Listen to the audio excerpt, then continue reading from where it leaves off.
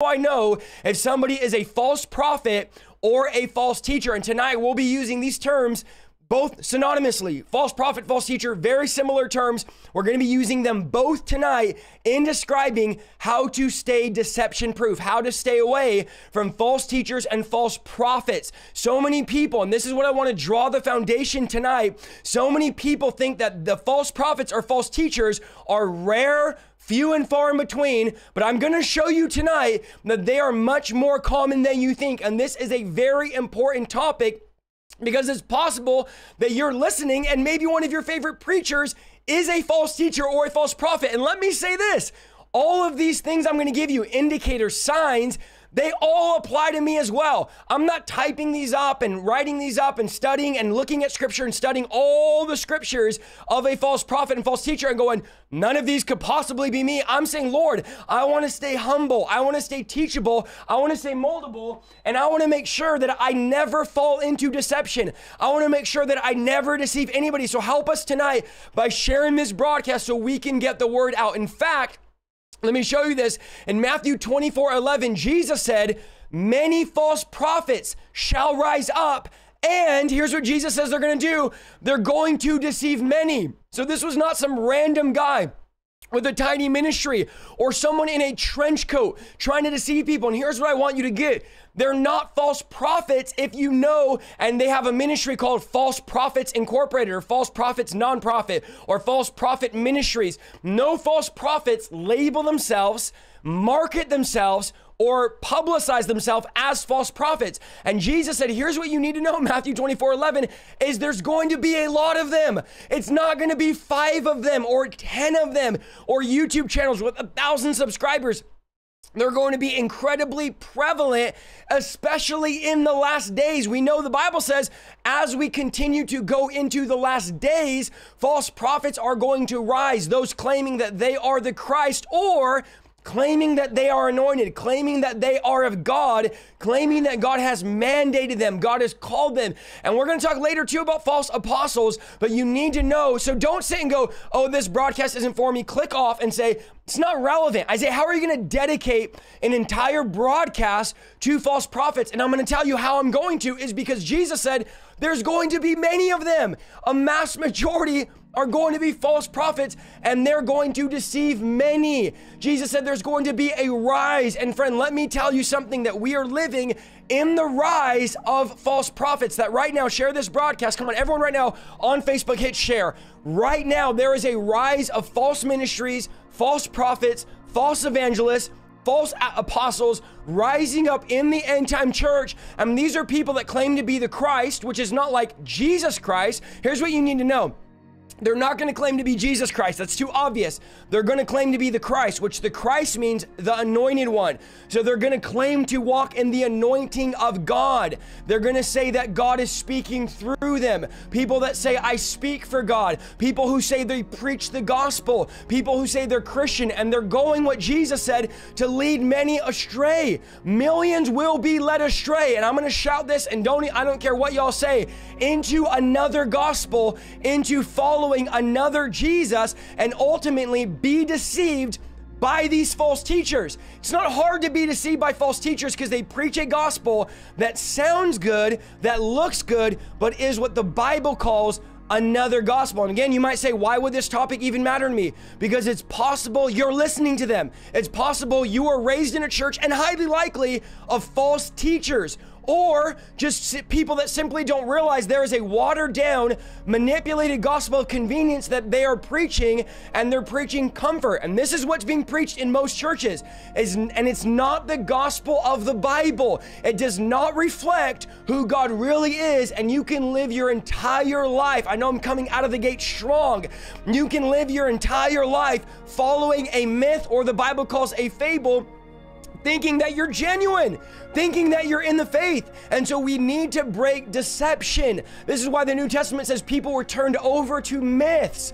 They followed a watered down, ear-tickling, diluted gospel. And I want to tell you right now that there is a real revival. Come on, who am I preaching to? Happening right now as I speak, of people waking up, and some of you are part of them. And so I know you're shouting right now in your chair, wherever you're at, waking up to the reality of who God really is. And they say, Isaiah, I was in church my entire life, but now I'm waking up to who God really is. I'm waking up to the reality of the power of God. And friend, when you really meet God, come on, help me, back me up tonight. When you really meet God, the first thing you'll think is, if this is God, if this is the God of the Bible, wait right there.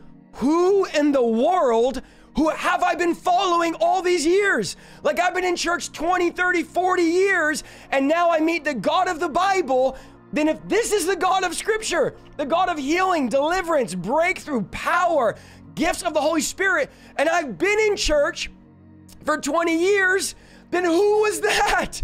Who have I been following? You've been following, the Bible describes it as another Jesus, a Jesus that we've created. And I have music going. Thanks, guys. I didn't realize I had music going in the background the whole time. I didn't mean to have that music going, but a Jesus that we've made in our image instead of the Jesus that made us in his image. And that's why you woke up and you said, Isaiah, 40 years. I was following this religious Jesus, this Jesus that is not scriptural. And thank the Lord, is anybody else but me grateful that God has delivered them from religion, that God has saved them from religion, that God has opened up my eyes, opened up my ears, and turned my life around. If you recently got awakened, let me see a 1 in the chat. If you are one of those that were in church for years and one day encountered the God of Scripture, let me get a 1 in the chat, because God is moving right now. He's waking people up. He's encountering people in cars and in basements and in buses. He's encountering people in the church. He's encountering people in drug houses, encountering people in bedrooms and showers, wherever you think you can hide.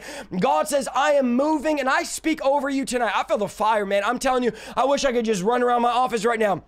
That right now God is blowing the trumpet in Zion, that God is waking up his church, that if you have a lost family or a lost friend that is out there, we speak the hand of God over them. We speak the power of God. I don't know about you, but I'm excited to be a part of a community that is awakened to the power of God, that is broken out of religious deception. We break off every assignment. We break off every contract, every plan of the enemy to try to trap you into religion, to try to deceive you. Satan, you are a liar, and you are bound in Jesus' name. And we pray that the God of Scripture would be exalted, that we magnify the Jesus, the Messiah of Scripture. We magnify the power of the Holy Spirit and the person of the Holy Spirit. And we thank God the Father that he didn't leave us in a dead, deluded church, that God has woke you up. So why did God wake you up? So that you can be, as my shirt says, the voice of the one crying out in the wilderness. So you can be the John the Baptist in your family and in your generation, so that you can see awakening and revival, and you can break out of deception and stop following this different Jesus. How were you following him? Because you were under a false teacher or false prophet that was preaching a deceptive gospel. Not all, in fact, now I would say this, not all, in fact, know that they're false. There is a lot of false teachers and false preachers that don't know they're false. And let me explain this. It's like the Pharisees. They didn't mean to be Pharisees. They were accidental Pharisees. They weren't trying to be. You think the Pharisees were walking around knowing they were religious, saying, oh, we know that we're being rejected and we're going to go to hell. And we know that, we're missing the Messiah. They were not purposely. They were zealous and passionate about being religious, but they were wrong. So they weren't Pharisees on purpose. So you might be accidentally deceived. Deception's only deception if you don't know you're being deceived. So you might have been an accidental Pharisee for years, but God is calling you tonight. Now, the way we can tell if we're in deception is by looking at Scripture and seeing, what does the Bible, and this is what I have to say tonight over and over. So we're going to give you a lot of verses tonight. What does the Bible say about false prophets? I'm not talking about what a YouTuber says, what a TikToker. What does the Bible say about false prophets? And tonight, we're not talking about those that prophesy a word and miss the prophetic word. That would be a 5-minute video. It's not what we're talking about. We are talking about false teachers and false prophets according to the word of God and according to what Scripture has to say about them, because it gets much deeper than I prophesied and it didn't come to pass. That's not what we're talking about. That could be an element of a false prophet, but that's not the signs of the false prophet. It's much deeper. We are talking about, listen to me closely tonight. I feel the fear of God. I'm just telling you guys. a global church system that is rooted in an easy, consumerized, deceptive gospel that Jesus Christ never preached. And Jesus says this, not only will many rise up, but Jesus says many, come on, share this, are going to be deceived. So don't sit back tonight, the 1760 of you, and say, I would never be deceived, because the Bible says, yeah, even the elect will be deceived. So I'm not sitting here going, I would never be deceived by a false teacher. I know people that were friends of mine that were false teachers, and I'm like, how did I not see that was deceiving? How did I sit under that preacher and not realize they were preaching a false gospel? This could be something, which we're going to detail later, as simple as preaching the gospel, but living in a moral life behind the scenes. The gospel's right, what you're preaching is right, but the lifestyle doesn't match, making you, according to scripture, I'm going to show you this, a false teacher. So let's go deeper than this guy prophesied who would be the president and didn't come to pass, or he prophesied an event and it didn't come to pass. That's not what I want to focus on. I'm talking about the nature of a false teacher, the nature of a false prophet. So Jesus says there's going to be many that rise up, and there's going to be many deceived by them. So what they're doing, I hate to say it, is working. Two categories: those that are being deceived and those that are doing the deception. And you might be either tonight. You might be one of those, and you just didn't know you were in deception. And now you're like, wow, I'm a false teacher, and I didn't even know it. And how many know, if I am a false teacher, I want someone to preach something strong like this so that I can break out of deception. And if I'm under a false teacher, false pastor, false leader, and the reality is some of you may leave your church after this, not because I told you to, because you're going to recognize these traits the Bible describes as false shepherds, and you're going to realize my pastor's a false shepherd. Again, not having any intention of calling people out, but my intention is to look at the word of God and make sure that we come out of deception. I don't look at these and say, oh, these are not me. None of these could apply to me. That would be pride. I go, Lord, and this is honest before you guys, I never want to deceive anyone. And this is my heart to you guys, transparent. I never want to deceive anyone. Let me walk humbly before you. Let me take heed to your word. Let me stay humble and hungry so I never fall into deception. Let me have people in my life that I'm accountable to, remain under spiritual authority, because Isaiahlukesaldivar, this is my heart, I don't ever want to deceive anybody. I don't ever want to be doing it for the wrong reason. So I'm walking contrite, broken, weak before God. And I've said this to you guys before, I'm the weakest person you'll ever meet, weak before God in the natural, saying, Lord, I need your power. I can't do this without you. False teachers and false prophets do not have this attitude. They are arrogant. They know it all. They are proud. They are, and I'm describing some of you, of your friends, they are above everyone else. They are the men of God, and nobody can talk to them, can make eye contact with them, can relate to them, because they are God in their own eyes. And this is this cult worship personality. Some of these, I'm just going to say, larger churches, they kiss the ground that the pastor walks on. I don't see that in scripture. I see Jesus saying, here's how you become great. You don't get an office the size of a person's house. And you don't have $1 million car, $5 million house, or $10 million building. That's all great stuff. Praise the Lord if you're blessed. He says, here's how you become great. And he gets on his knees and he washes his disciples' feet. And he goes, that's how you become the greatest. You guys are wondering, how do I become the greatest in the ministry? And Jesus grabs a towel, not a title. Doesn't grab a doctorate degree some university gave him. I've been offered doctorate degrees several times. I'm not taking them. I don't want some degree in my wall that I didn't earn saying I'm a doctor. What does that matter?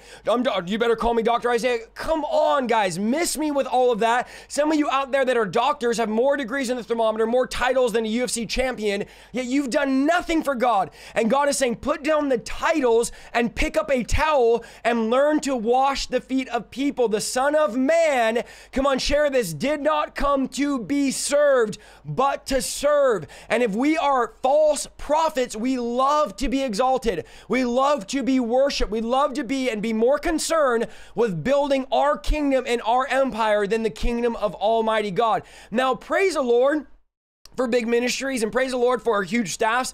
I told the Lord when this all started taking off and the YouTube and all this stuff going on, I said, okay, there's two routes I can take. And again, please, if you're out there and you've taken the other route, I'm not condemning you. I'm telling you what God has spoke to me for my life.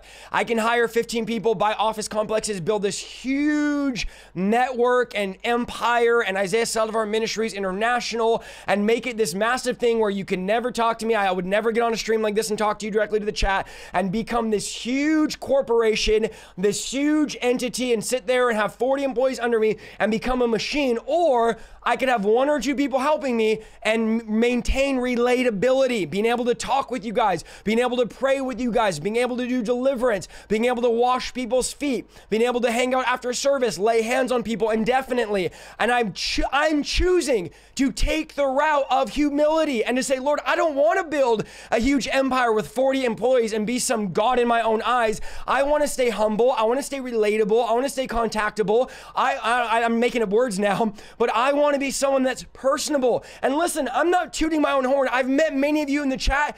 If you know, and you came up to me, you were all nervous, and I was like, don't be nervous. I'm normal. And I talked to you like you were my friend. I'm not trying to be this guy that has my name. I've been in pastors' offices.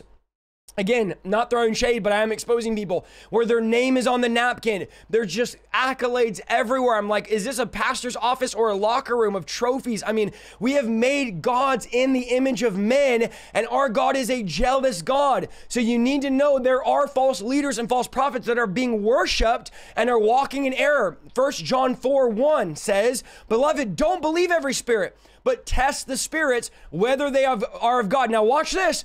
Because many false prophets have gone into the world. Many, not just one or two or five or a small YouTube channel. Many have gone out into the world. Now, this was written 2,000 years ago.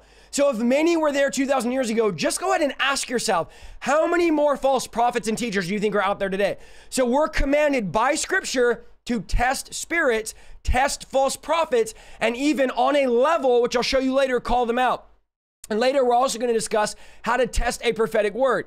So we're not talking tonight about fault finding. You can find fault in any preacher and any prophet and any teacher. It's not what we're talking about. I have no interest in pointing out every little thing about a preacher. I don't have an interest in calling anyone out. I don't have an interest. My goal is not to fault find or be like, I don't like the way that guy talks. He's a false preacher. And there's people legitimately right now that have made YouTube videos on me that think I'm a false prophet because I yell or I talk fast. I mean, think how stupid that is. So you're telling me all the prophets in scripture that the Bible says shout this message, which is in your Bible, are all false prophets because you don't like excitement, because you're dull and dead and passionless. And so because I'm passionate and I'm excited about it, now I'm somehow a false prophet. Friend, you want to know why I'm passionate? Because I was passionate at the bar. I was passionate at the rave. I was passionate at the club. I was drinking all night. People are like, you preach so loud, you lose your voice. Guess what, friend? I used to lose my voice when I was drunk out of my mind, screaming, doing keg stands. And now that I'm saved, you want me to be all calm and complacent and religious and dead like you? I've literally looked at comments going, this guy has great content, but he's false because he yells and talks too fast. Get out of here. Smack him with the ban hammer, because there is passion, and this is passion. And we've lost it in the church. I mean, we've lost passion. Like, you could lose your mind for a football team, bunch of grown men wearing tight pants, chasing a piece of pigskin, and your pastor's out there, kick the ball, knows every name of every player. But then on Sunday morning, he's like, all right, guys, today we're going to open up to the book of Malachi. And praise the Lord if he talks that way. I don't want to make fun of anybody, but I'm just going, okay, I don't mind you being calm, pastor, but just don't be calm out there. I mean, be loud out there, then be calm in here. If you're going to be calm behind the pulpit or calm in church and worship, then when your favorite team is scoring the goal, or you got the new watch, or you hit the, you're out golfing, you got the new club and you're excited, you get up at 4 o'clock in the morning to go golfing, don't get all mad at me because I got a little bit of passion. Don't get mad at me because you're putting people to sleep and I'm keeping people on their feet. I mean, come on, help me out tonight. I'm not looking at those type of things. I'm not saying like, he doesn't talk fast, so he's false. He doesn't shout, so he's false. That's not what we're talking about. We're looking at scripture. I don't want to build a community of people that are just calling everybody out for everything. I want to build a community of people that are deception proof because they're rooted in relationship with God and they know the word of God. Listen to what I'm about to say on a serious level, a serious level. When you know the word of God on a high level, a serious level, the snake is not going to waste his time trying to deceive you because he knows you're demon proof. He knows that you're equipped to cut off his head, so he flees. And that's why the Bible says, submit yourself therefore to God, resist the devil, and he's going to flee. He's going to come and go, I'm not even going to mess with that guy because every time I show up, he knows the word. He cuts me up in 100 pieces, serves me up like sushi. So every time the snake tries to mess with you, you chop him into 10 pieces. So he's like, I don't even want to mess with that guy because he's demon proof, because he knows the word of God and he's deception proof. He's always up in those broadcasts learning about how to break deception and false prophets. So he's just like, I don't even have time. Remember, the devil's resources are limited. So if a devil sends a demon your way, he has to take resources from over here, put them towards you, and he just like, I don't really want to waste my time on her or him because he's making every time I send a demon their way, they send back sushi. I mean, are you guys hearing me tonight? Is this making sense? Because they know the word of God. I want to be demon proof, and I want to build a community that's deception proof. And that goes, oh, no. We learned about deception. We learned about testing spirits. We don't play games up in here. We're not playing baby stuff. We're not playing baby church, baby Christian, pacifier, Willy Wonka, as Alexander Pagani would say. We're not doing the Chuck E. Cheese gospel. We are serious about relationship with God and serious about the word of God. This is why we preach everything. We don't just preach deliverance. We don't just preach miracles. We don't just preach cross. We don't just preach the blood. We preach everything. We preach the secret place. We preach prophecy. We preach dreams and visions. We preach deliverance. We preach the cross. We preach Acts 2:38. We take communion. We're doing all of it because we want to be well-rounded.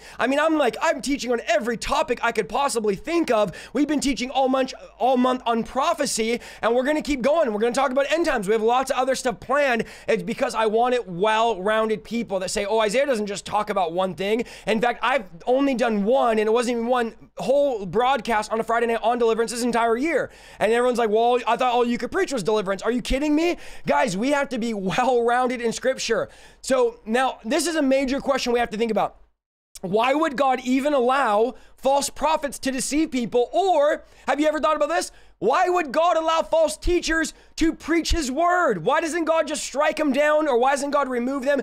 Why does God allow, think about this, false prophets, we're going to ask the hard questions, and false teachers to have hundreds of thousands of followers? I could name people right now that are 100%, according to what I'm going to show you in scripture, according to scripture, not me, false teachers and false prophets, and they have 500,000 followers on Instagram. And they're Christian followers.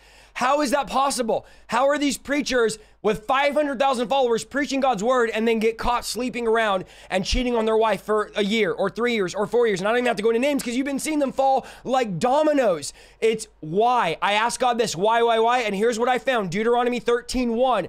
If a prophet or one who foretells by dreams appears among you and announces to you a sign or wonder, and if the sign or wonder spoken of takes place, and the prophet says, let us follow other gods you have not known, and let us go worship them, you must not listen to the words of that prophet or the dreamer. The Lord, listen to this, the Lord, y'all aren't ready. The Lord your God is testing you to find out whether you love him with all your heart and with all your soul. So here's what he's painting a picture of. There's a false prophet, okay, who prophesies dreams and visions, and they come to pass. He does signs and wonders. And now that they come to pass, everyone goes, oh, he must be genuine because everything he says comes to pass. But then he starts telling you, let's go follow other gods. How about, here's one. Let's go follow presidents. Let's go follow politicians and worship them instead of God. Let's go follow idols. Let's go follow compromise, okay? Because my dreams and visions are coming true. Are you all hearing me? Are you guys connecting the dot as we break 2000? And he says, let's go worship them. God says, don't follow them. Do not listen. Well, why would God allow the signs and wonders? They're doing it in God's power. And why would God allow the visions to come to pass? Because God says, I'm testing the people. So God, write this down, will allow false prophets and false teachers to prosper to test the people of God. So that's why you have these big celebrity preachers that have large followings that are in compromise and sin, and God keeps allowing them to do miracles, allowing them to prophesy, allowing them to work in signs and wonders. And you're going, how could this guy be cheating on his wife behind the closed doors? But God's allowing this because God says, I'm testing you to see if you're genuinely following me or you're following them, because God says, I'm allowing it to see whether you truly love me or you'll serve me. Because here's what's going to happen. when they start leading you astray, they're going to say, no, no, no, I'm not following them. I'm following God. He's the one that I want to love with all my mind, all my heart, all my soul. So this is why corrupt people, write this down, are drawn to corrupt leadership.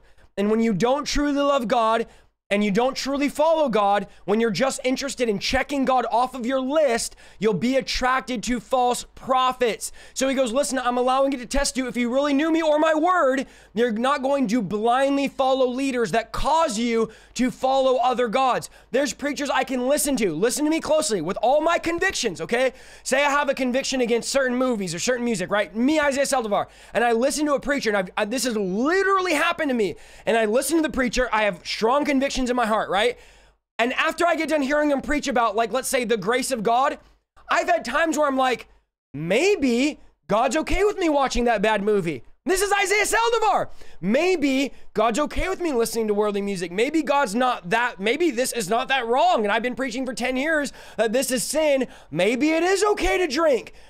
And then I break and I go, what? Why do I think that? Because the false teacher caused me to follow other gods. If you're listening to a teacher and they're drawing you away from holiness, away from, oh, I feel the fire of God. Does anyone else feel it? Away from righteousness, away from consecration, I'm going to show you and keep showing you they are false teachers. And sadly, a lot of preachers today, especially in America, are telling people it is okay to serve other gods. Are you seeing this? It is okay to serve success. It is okay to be complacent. It is okay to worship and put your family above God. It's okay to live a carnal, worldly life because God still loves you. So they're causing you to follow other gods, and we're okay with it. Here's what he says. He goes, you guys are okay with it. You like it. Paul said this, you happily put up with whatever they tell you. You happily put up, even if they preach, and this is what Paul said, a different Jesus, a different gospel, and a different spirit. And here's what Paul says. Here's the problem. You're not even fighting it. Where is the fight? When are you going to rebel against this false gospel and these false teachers and say, I'm tired of being lulled to sleep. I'm tired of being happy with it. Don't just go to church and say, I'm just happy with hearing a false teaching, false gospel, have a pastor that preaches against the word of God because, oh, praise the Lord, I feel good about myself and my sin. If you walk out feeling good about your sin, you're under a false teacher. Let it strike you. Let the word of God convict you. Do not put up with it and happily put up with what anyone tells you.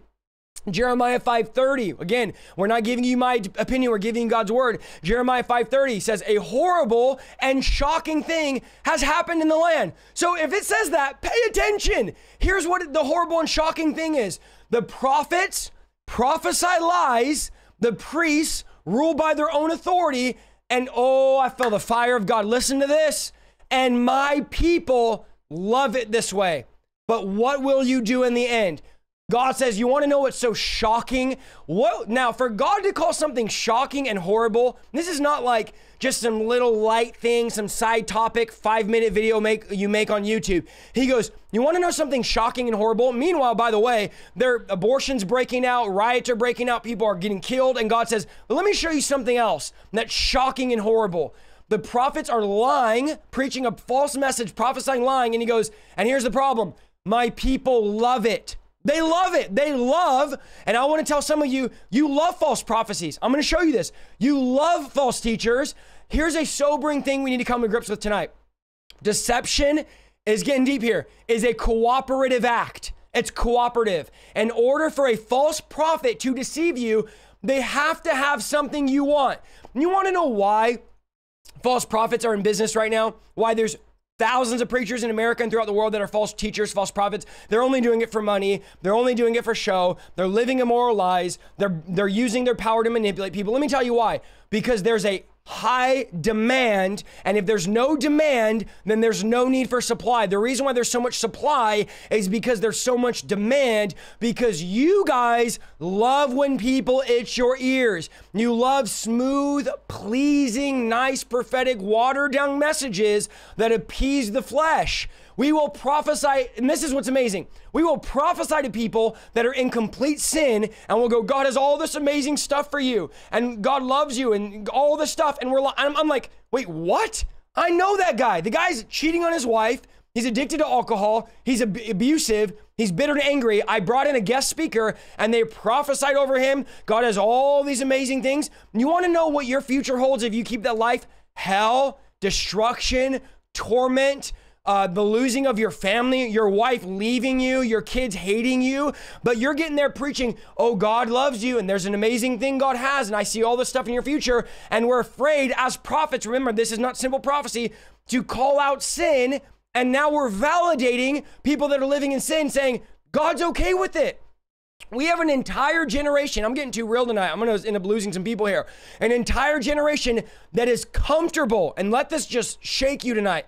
Comfortable on the road to hell. Comfortable in their sin because smooth Candy Crush preachers are telling us we are fine in our sin. So the reason why God allows it is because the people love it. We love this. We've been seduced by false teachers and false prophets. And I pray tonight that the deception breaks off of you in Jesus' name. I pray someone wakes up in Jesus' name and come out of the fog in the mighty name of Jesus. God allows it. One, because he's testing us. Two, because we crave false prophecies. And the Bible says that God will turn us over to our appetite.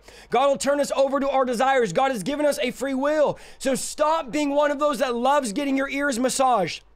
Stop being one that loves getting your ears itched. Stop being one that loves when people justify your compromise. I literally love conviction. I love when preachers, in fact, I don't even listen to preachers if they don't convict me. I don't even listen to preachers if they don't preach the word of God strong because I want to change. Why am I going to church or even listening to preaching if it's not going to convict me to change? So one of the ways we're going to put false prophets out of business is when you guys stop following them. When you guys stop buying their stuff. When you guys stop loving their things. How about this, youth pastors? Stop bringing all of these watered down youth preachers that get up there and that tell 5 jokes, preach an 18-minute message where there's no power, no altar call, and then you pack up the youth conference with 5,000 young people that are all addicted to pornography and drugs, and you bring in some hip, smooth, leather pants wearing preacher that doesn't have power to bring deliverance and breakthrough. I sat in one meeting and I cried. It was a church that sat 5,000. It was a friend of mine's youth conference. I sat in the back as the preacher was preaching, crying. You want to know why I was crying? Not because the word of God moved me, because I looked around at 5,000 teenagers that were addicted to everything you can imagine. And this was in 2018, broken and hurting. And I looked on stage and saw a guy wearing a V-neck, I don't know how far, halfway down his body with skin tight leather pants, telling 3 jokes about some social media page and preached a 17-minute message. There was no power. There was no conviction. And I said, we have an entire generation that needs breakthrough deliverance that is battling suicide, anxiety, and depression. And we have watered down, weak, false teachers, false gospel preachers getting up there telling a couple jokes with no power of God, no blood of Jesus, no cross, and no breakthrough. And our children are dying and going to hell. Let me not say children, because children don't go to hell. Our young adults are dying in the street, taking their lives and going to hell, separated from God, because we bring them into youth groups, into places where they tickle their ears. But God is raising up a remnant of preachers that are not going to be afraid to preach the word of God. Now, Jesus said something so interesting in John 10 about false teachers and false shepherds. And many quote John 10:10, which is the thief's purpose is to steal, kill, and destroy. Have you all heard this? I've preached it 1,000 times. And we say that's the devil's job. And I believe, yes, the devil does steal, kill, and destroy. But most people don't realize in the context of the verse, Jesus was not describing the devil. Listen to me tonight. When Jesus said the thief comes to steal, kill, and destroy, he was not describing Satan, although Satan does do those things. He was describing false leaders, false messiahs, false teachers, false prophets. And he said, those that came before me claimed to be great teachers, but they were false and they were thieves. And watch what he says in verse 11 of John 10. He says, I'm the good shepherd, and the good shepherd sacrifices his life. Watch this now. A hired hand will run when he sees a wolf coming. He will abandon the sheep because they don't belong to him and he's not their shepherd. And so the wolf attacks and scatters the flock. The hired hand runs away because he's working only for the money and doesn't care about the sheep. Jesus said, the thief, which is the false leaders of Israel, they steal, they kill, and they destroy, and they don't care about you. Let me just say this. Some of these pastors, you might be in a church with them, they don't care about you. He goes, these false teachers, this is one of the signs. They don't fight back when the enemy comes. They are passive. To them, being a pastor or a leader is a job. So why would they spend extended times off the clock fighting for you and delivering you? It's no wonder why I always hear, my pastor won't deal with deliverance. My pastor won't spend any extra time. My pastor won't pray for people at the altar. It's because that's time outside of the hour and a half on Sunday of him having to help you fight off the wolf. The wolf being the enemy and also false teachers. But he says when the wolf comes to destroy the sheep, the false prophet doesn't help fight. You want to know why? It's not in his job description. When you get hired and you get an interview to become a pastor, and I've been doing this thing, I've been in the game for 10 years, y'all. I've been in church over around 500 churches I've been to. I've been doing this traveling full-time for 10 years, been in hundreds of churches. Here's how a pastor interview goes in most churches in America. Are you good on social media? Are you good with people? How do you look? Are you attractive? Do you dress good? They don't care about your prayer life. They don't care if you live holy. They don't care if you know how to drive out a demon. They don't care if you fast. Do you look good on our website? And do you look good? Are you the right ethnicity to fit into the church to make us look diverse in front of the people? And are you good with meeting people? Are you good with networking? Are you good with hosting pizza parties? And that's all that honestly matters. It doesn't really matter if hell doesn't know you. It doesn't really matter if you're impacting the kingdom of darkness. And so you're just hired. You're a hireling. You take an interview and you get hired. And Jesus goes in John 10, you are a hireling. You're a thief. You're a false shepherd, and when the enemy comes, it's not in your job description to fight him, so you don't really care. And this was the issue. This is your Bible, so don't get mad at me. In Luke 13, when Jesus cast the demon out of the woman, he told the religious people, you're telling me not to do this, watch this, on the Sabbath, because remember, they considered healing people work. So Jesus said, you're not supposed to work on the Sabbath, and so you're telling me not to deliver her because it's considered work. But Jesus says, you untie your donkey and take it to go drink on the Sabbath, but you're mad that I've untied this woman that was bound to a demonic spirit who is bound by Satan, and I've untied her and brought her to rivers of living water. This is a telltale sign of a false teacher. His ministry is simply a job to them. It's a business. It's a check in and check out. But didn't Jesus come in and clean the temple and say, you've turned my Father's house into a den of thieves? It's just all convenience. It's just all get them in and out as fast as possible with no real change. But he says, my house shall be called, I'm preaching to somebody tonight, a house of prayer. But because there's power in prayer, there is breakthrough in prayer, there is change in prayer. Prayer takes time and energy. Ministry, listen to me closely tonight. All of you pastors, is not my employer, is not my occupation. I am not employed by Isaiahlukesaldivar Ministries. I'm employed by Jehovah Jireh, my provider. God is the one I work for. I told people that on planes. Who do you work for? I work for God. Literally, I work for God. That's who pays me. God pays me. I work for him. I do what the master says. I do what the good shepherd says and what he does. If God says tomorrow, go move to India, sell everything, delete all your channels, I will do it. Literally, when I got saved from being an atheist, I said, God will give you everything and I'll do anything. I'm still living that 10 years later. Anything you want me to do.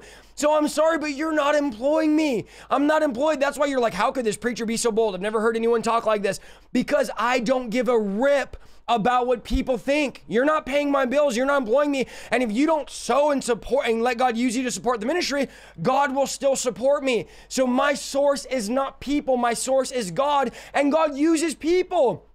But understand, ministry is not a job to me. It's the overflow of my relationship with Christ. I don't pray for people because I have to. I pray for people because I get to. Nobody, guess what, is forcing me to preach tonight. I'm not doing this because I'm making money. I'm not doing it for an income. I'm doing it for the outcome. The false shepherd doesn't fight back. It's time for some leaders to fight back against the forces of darkness. Why are our pastors not fighting back? When you see the wolf coming and you say, not in this house, you might be able to act a mess up in the house, the church down the road, but sorry, Satan, not here. Because if you show up in this church, again, we're going to make sushi out of the snake and the devil has no power. The devil shows up in my church, he leaves in a wheelbarrow. That's the mentality you need to have. You need to be vigilant against the powers of the enemy, and you need to respond to people properly, respond to the enemy properly and fight back.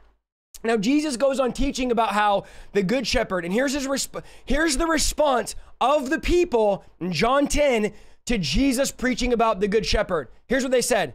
This is about Jesus, word for word. They said this in verse 20, he's demon possessed and out of his mind. Why listen to a man like that? Others said, this doesn't sound like a man possessed by a demon. Can a demon open the eyes of the blind? This is the backlash. Now, I get backlash, I'm not gonna lie, but it's never as bad as this. They literally told Jesus, you're demon possessed and you're out of your mind because you're preaching a gospel that is not the norm of what everybody else is preaching. So this is what Jesus had to come against when he started calling out false pastors, false prophet, and false teachers. Now, Jesus said in Matthew 7:15, beware of false prophets who come to you in sheep's clothing, but inwardly are ravenous wolves. So in other words, they don't wear trench coats. They look like normal, average, nice people. They come as sheeps. They don't come announcing they're false prophets. They come as sheep, they come as sheep, wearing sheep's clothing, but inwardly they are wolves. 2 Corinthians 11:13, for such men are false apostles, deceitful workmen. They disguise themselves as apostles of Christ. And no wonder, he says, even Satan disguised himself as an angel of light. So it's no surprise, Paul says his servants disguise themselves as servants of righteousness, but their end will correspond with their deeds. In other words, their end will be destruction. So Paul is reinforcing that when we talk about false prophets or false apostles, they look like legit ministers. And this is why the church is okay with Satan being among them, because Satan comes among us as an angel of light. So how could we tell? Discernment and knowing the word of God, the two things the church doesn't have or doesn't know. Now, let me answer this, okay, as we transition here. Is it biblical to call people out? Yes, it's biblical to call people out, but it's not biblical. Listen to me closely, all of you on YouTube, to create a ministry where all you do is call people out. Did Paul call people out? Paul called out Demas in 2 Timothy 1:15. He said, Demas has deserted me and is in love with the world. Paul called out Phygellus and Hermogenes, I don't know how to say their name. Hermogenes in 2 Timothy 1:15 for turning away from him. He said in 1 Timothy 1:19 that Hymenaeus and Alexander have shipwrecked the faith. He called out in he called out in 1 Timothy 2:17, Hymenaeus again and Philetus, who talked about and said their talk spreads gangrene. So Paul called out, you don't have to write none of those down or remember none of those, at least 6 false teachers and said, watch out for them. So it is biblical. And Paul said that their theology spreads like gangrene. It's contagious. It's deadly. It causes things to fall off of the body of Christ. So I don't personally, God has made it very clear to me, Isaiah, don't call people out by name personally. So I don't do that, but it is a biblical thing to do. But you have to remember this, and stay with me here, and then I'll give you some more clear direction. Stay with me. You have to remember the Apostle Paul was an apostle and had position in the church. He was not a Joe Schmo Facebook keyboard warrior trying to go viral by calling everyone out. There's a big difference. He was not doing it for clicks, for views, or for clout. He was doing it under the inspiration of the Holy Spirit, and he was not being nasty about it. Some of you that want to call all these false teachers out, number one, you're nasty. You're nasty. You're rude. You're sarcastic. You're just nasty. And number two, who are you? You don't have a following. You've done nothing for God. You're not an apostle. You're not even in a church. You're some guy living in your basement somewhere. Literally, I watched 2 videos this last 2 weeks ago of guys on YouTube. Don't waste your time finding them because they have like 50 views on them, trying to call me out for believing in deliverance and believing in miracles and just dumb stuff. And both of them, number one, looked like they were filming from a basement. But both of them are doing nothing for God. I mean, I'm looking at their pedigree going, you've done nothing. You have no fruit and you've done nothing for God. So why are you going to jump on here and try to be some keyboard warrior, Facebook prophet, TikTok theologian, and try to tell me about deliverance when you have not done anything but casted demons into people? So I'm not talking. Now, is it okay to call people out? Yes, but don't do it if you have no fruit, if you have nothing going for you, you have no resume. It's like you're trying to tell someone how to do a job you've never even done. Like you don't even walk with God. You're over there, and like I go to their pages and I'm like, ungodly everything. And I'm thinking, and I'm supposed to take you seriously. So we need to stop just being these keyboard warriors and understand it's not our job to call everyone out. So Jude really breaks down some major characteristics of a false teacher and false prophet. And the first chapter of Jude, verse 3, he says, "Dear friends, I've been eagerly planning to write you about the salvation we share. But now I find that I must write about something else, urging you," listen to this, "to defend the faith that God has entrusted once for all time to his holy people." So he says, I want to write to you about all of our salvation, all of our faith. He says, but instead, I have to write to you about something else because there's something dangerous happening and you guys need to be aware of it. I want to talk about other topics, but he said, this is important. And he says, it's false teachers. It's false apostles. It's false leaders that have wormed their way into your church. And this is what he says in verse 4. He says, I say this because some ungodly people have wormed their way into your churches, saying that God's marvelous grace allows us to live immoral lives. The condemnation of such people was recorded long ago, for they have denied our only master, Lord Jesus Christ. That's a mouthful right there that Jude says. So he describes them. Number one, write this down. We're going to go quick here. It's Friday night, y'all. Give me like 20 Pentecostal minutes. You act like you got plans tonight. Come on, give me some time here. He goes, number one, sign of a false prophet. Write this down. Is these people, false teachers, they live ungodly. So they're preaching the right message, but they're living ungodly. So this right off the bat, according to Jude, the first indication, they don't live godly lives. Now, when you look at the word godly life or living ungodly, think of this, the fruits of the Spirit. Think of character. Think of the things we watch, the things we listen to, the way we spend our time. Is it godly? Is our character godly? Do people get around these pastors and leaders and say, man, they're just very godly when I'm around them? I remember hearing a story of a very quote unquote famous revivalist that saw millions come through the revival, who had saw millions watching online, miracles break out, salvations break out. And if I said the guy's name, 90+% of you would say, oh yeah, I know that guy. He's very, very famous revivalist. Here's what one of his best friends told me personally. He said, after the revival would end, the revival's not around anymore, by the way, he fell hard. But he said, after the revival would end, he would go back to his hotel after preaching. Think about this. He would go back to his hotel, he would drink, and he would watch horror movies. This was his thing. He was addicted to horror movies. This is a man of God addicted to horror movies. And this is what Jude is trying to say. False teachers, they are ungodly. They preach, but they live an ungodly life. And God is looking for character over gifting. God is looking for character over talent. So if your pastor or leader over you is preaching all these things to you, but in the background, drinking and watching horror movies, and that's an example, living an ungodly life, Jude is warning you, these are false people because they are ungodly. They don't live that lifestyle, that godly lifestyle that the Bible says we've been given power to live. Now, when I talk about movies and music, I just described some of your favorite preachers because they're out there with all the celebrities doing everything you can think of at the clubs, at the raves, at the parties, and they think, well, I'm just trying to reach them, but really they're living ungodly lives. Listen, everyone that I'm talking about will preach a message, false grace message that says it's okay to live like this. Here's why: the grace of God. You can talk how you want. You can go where you want. You can listen to what you want. You can drink whatever you want. And then here's what they're going to say. Oh, Isaiahlukesaldivar, he's legalistic. He doesn't realize we're under grace. Because remember, Jude says they'll tell you that grace is a license to sin. And they say, no, Isaiah, he's preaching legalism, Old Testament. We're under the new covenant. We're under grace. We can do whatever we want because where sin abounds, grace abounds greater.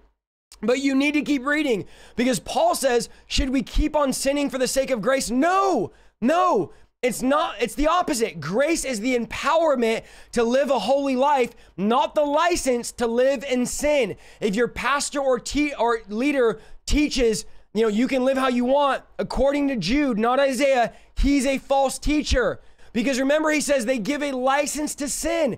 He says they go around telling us the marvelous grace of God allows us to live immoral lives. If anyone you listen to preaches the grace of God allows you to live immoral, they are, according to Jude, a false teacher. False teacher. Jeremiah 23:14 says, also, among the prophets of Jerusalem, I've seen a horrible thing, the committing of adultery and walking in falsehood among the prophets. And they strengthen the hands of evildoers so that no one has turned their back from wickedness. All have become to me like Sodom. So he says, these prophets are walking in adultery and falsehood, and they're strengthening the hand of evildoers. So they preach, and people don't turn their back on wickedness. They indulge in wickedness. So that's a prophet living in immoral lifestyle. So false prophets, number one, they don't live godly lives. They live in compromise. Number two, write this down.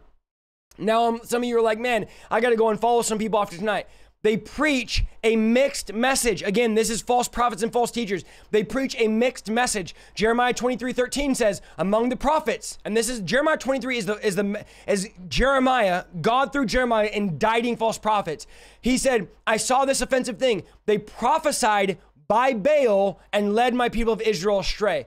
So this is mingling the things of God, prophesying with the things of this world. It's mixing, it's polluting. And what false teachers love to do is they love to pollute the message. So many pastors want to mix into the word of God what the world is doing. And they're having all these series about movies, and they use ungodly movies and they mix them in with the word of God to use illustrations.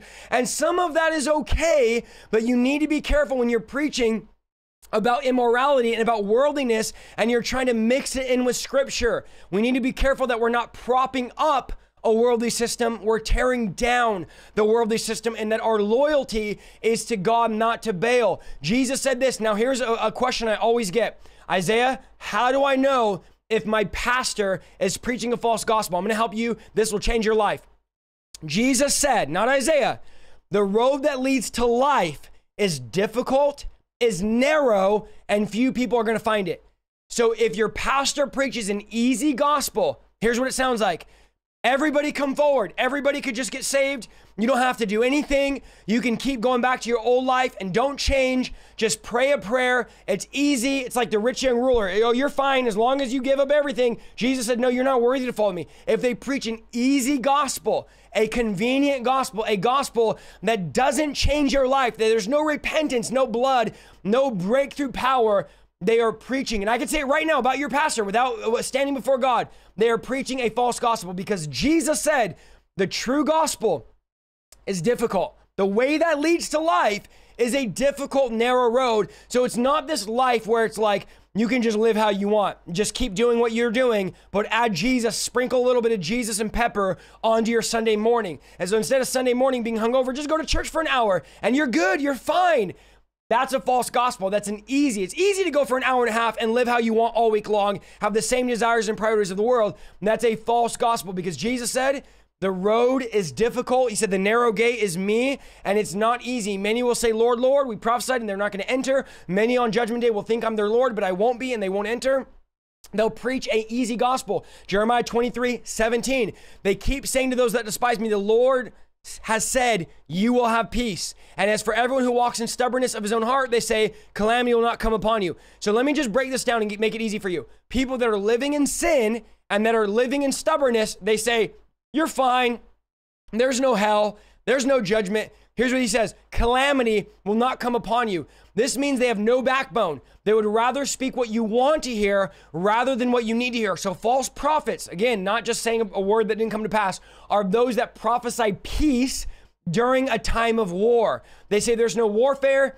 This is a big one. I hear this every week. There's no such thing as spiritual warfare. There's no battle. Everything's fine. Jesus did it all, defeated everything. We don't have to battle. That's a false prophet, false teacher. Why? Because they're declaring peace when really there's war, because they don't want to be negative or offend you. False prophet, okay? False prophet. Number 3, write this down. Number 3, they deny the lordship of Christ. They don't deny Jesus, but they deny him lording over people.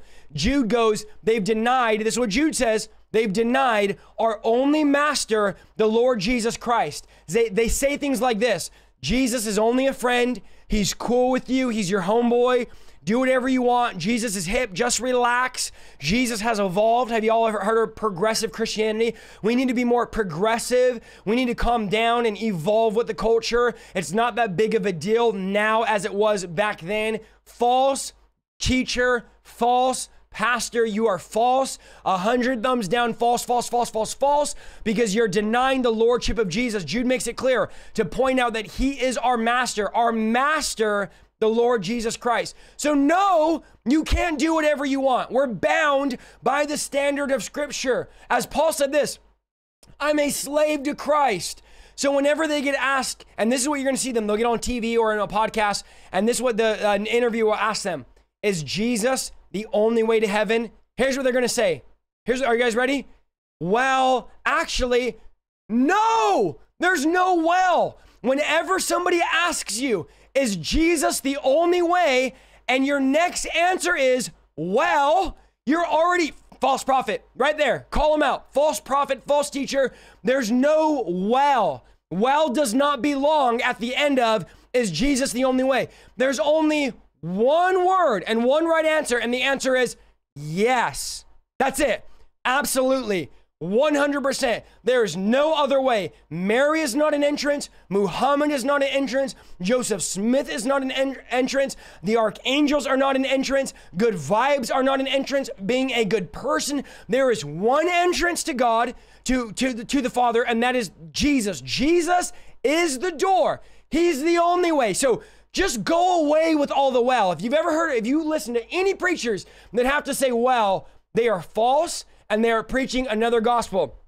Now, the only way to life, write this down, is to live submitted to the lordship of Christ. Now, here's another thing they preach, false prophets. Jesus is the Savior, but not the master, okay? So he wants to save you. Every week, the altar call is the same. There's no deliverance, no healing. It's just every week he wants to save you. Every week he wants to save you. Jesus wants to save you. He wants to save you. Does he want to save you? Of course he does. He wants to save you. Died on the cross to save you. But remember this. Jesus died as a Savior. This is what your Bible says. But he rose as a king. So he is the King of kings. He is the Lord of lords. He's the governor of my life. They don't preach this. They always say get saved over and over and over. But what about Jesus the Master? Have y'all heard that sermon before there? What about he wants to govern your life? Have you heard at your church on Sunday, God wants to rule over you? It's not like he does not revolve around my life. He's not an add-on like a side of fries. My life revolves around Jesus. Jesus does not revolve around my life. He's at the center and everything else is an add-on. He's first, above my marriage, above my kids, above my family. Everything else is Jesus. And this is what Jude says in verse 12. He says, when these people eat with you in your fellowship meals, they are like dangerous reefs. Here's what he says about false teachers that shipwreck you. They're like shameless shepherds who care only about themselves. They're like clouds blowing over the land without giving any rain. They are like trees in autumn that are dead, that bear no fruit, that have been pulled up by the root. They are like wild waves of the sea, churning up the foam of their shameful deeds. Go read your Bible, y'all. This is crazy. They're like wandering stars, doomed forever to the blackest darkness. Look at the words. Look at the verbiage here of what Jude is saying. He's describing them as these people that are dead trees. They're just there. They're like on the stage. They're at the pulpit and they have a large following, but they're dead. And they're just walking around with death. And they're like these churning up the foam, and they're like clouds. And you're like, oh, look what a nice cloud. I hope it rains because my crops are dying. And you look at them, but they never produce rain. Are you seeing this? He says they're wandering stars that are doomed to forever blackest darkness. I mean, this is what he says about false prophets. So don't think, oh, you're just being too hard, Isaiah. Tell that to Jude, because that's who I'm quoting tonight. This is the heavy wording. But here's what he says. They can shipwreck you. Isaiah, why are you so passionate tonight about this? And why is it a big deal? Because they can be the reason. Write this down. They can be the reason that you shipwreck in your faith. They can be the reason that you lose your faith because you're living a counterfeit Christian life under their teaching. Okay. Number 4, we're almost done. They claim authority from their dreams and visions. Verse 8, this is what Jude says. In the same way, these people, false teachers, claim authority from their dreams. They live immoral lives, again, reinforcing They defy authority and they scoff, listen to this, at supernatural beings, specifically demons and angels. He says they're always having dreams. Do you guys know these people? Always dream about this and dream about that. And it's like you tell them something and you're like, oh, I need an answer on this. And the next night they dream about it. It's like, oh, I have a dream here. And they're using their dreams to lead people astray. Now you might be in here going, oh, this guy just jumped on. He must not believe in dreams. Wrong. I did over 3 hours of talking about dreams on my channel. I believe in dreams. What I don't believe in is using your dreams to manipulate and to have a power position over people and to dominate people and dominate their decisions. So he goes on to also talk about angels and supernatural beings, but watch what he says in verse 10. Okay, watch this. He says, and I'll go over all the points after, okay? Someone said, what is number 4? Number 4 is they claim authority from their dreams and visions. Okay, that's number 4. They claim authority from dreams and visions. But watch what verse 10 says. These people scoff at things they do not understand. But here's what he's talking about in the context of the verse. They scoff at demons and they scoff at angels. Hello, somebody. Ding, ding, ding. Jude, you hit the nail on the head. Does anybody in the chat know a pastor or a leader that scoffs at you because you believe in deliverance? They're like, oh, that whole demon thing, you believe in demons and angels, and they scoff and they joke. The moment you start talking spiritual, come on, type 1. The moment you start talking deliverance, they scoff and make fun of you because they don't understand it. Listen, maybe you don't understand deliverance, demons, and angels, but don't make fun of us that know how real they are. Don't scoff at what Jesus did. Jesus said the blasphemy of the Holy Spirit is when you call deliverance demonic. This was the context of the blasphemy of the Holy Spirit, to attribute the work of God to the work of Satan. Remember, Jesus casting out demons, and then all of a sudden the Pharisees say he cast out demons by the power of Satan. Jesus immediately goes into the teaching of the blasphemy of the Holy Spirit and says, if you blaspheme the Holy Spirit, just watch out, because I can't even forgive you. That's the unforgivable sin. Why? Because you're saying the work of God is a work of demons. That's what Jesus said. So don't scoff at what you don't understand. And if you're a dreamer, praise the Lord. But false prophets use supernatural dreams to claim authority, okay? So don't get all judged if you're in here and you have dreams all the time. So they speak out of their own imagination and they claim it's from God. Jeremiah 23:16. Thus says the Lord of hosts. This is God speaking through the prophet. Do not listen to the words of the prophets who are prophesying to you. They are leading you into futility. They speak visions of their own imagination, not from the mouth of the Lord. Again, they're making up dreams and visions. They steal words from others. I talked about this last week. They steal prophetic words saying God spoke to them. That's Jeremiah 23:30. The Lord says, I'm against these prophets because they steal my words from each other. So they're saying, God told me this when God didn't even tell them that. And we're seeing that a lot in the prophetic movement, which is why this entire month I dedicated to teaching prophecy, Bible prophecy, because you have to understand false prophets are going to manipulate you. Okay, we're almost done. Number 5. Are you ready? Oh, this is a good one. I could go 100 points here, but this is number 5. This is not exhaustive. They refuse, number 5, they refuse any accountability and responsibility. Jude says they scoff at authority. Whenever a false teacher or a false prophet is called out on their false teaching or false prophetic word, they will evade accountability. They're going to say things like this. Are you guys ready? Touch not God's anointed. Who do you think you are to challenge me? Touch not my anointed. Touch not the anointing of God. They're going to use scriptures out of context to try to defend their false preaching, their false narrative, and their false gospel. Whenever they're called on it, they're going to try to evade the responsibility. They think by you testing the word or holding them accountable, you're trying to harm them. The verse they quote, are you guys ready? Is Psalms 105:13, and it's about doing wrong to God's anointed. But it's not wrong to hold a prophet or teacher accountable. In fact, the Bible tells us to. 1 John 4:1 says, test the spirits. 1 Corinthians 14:29 says to judge prophecy.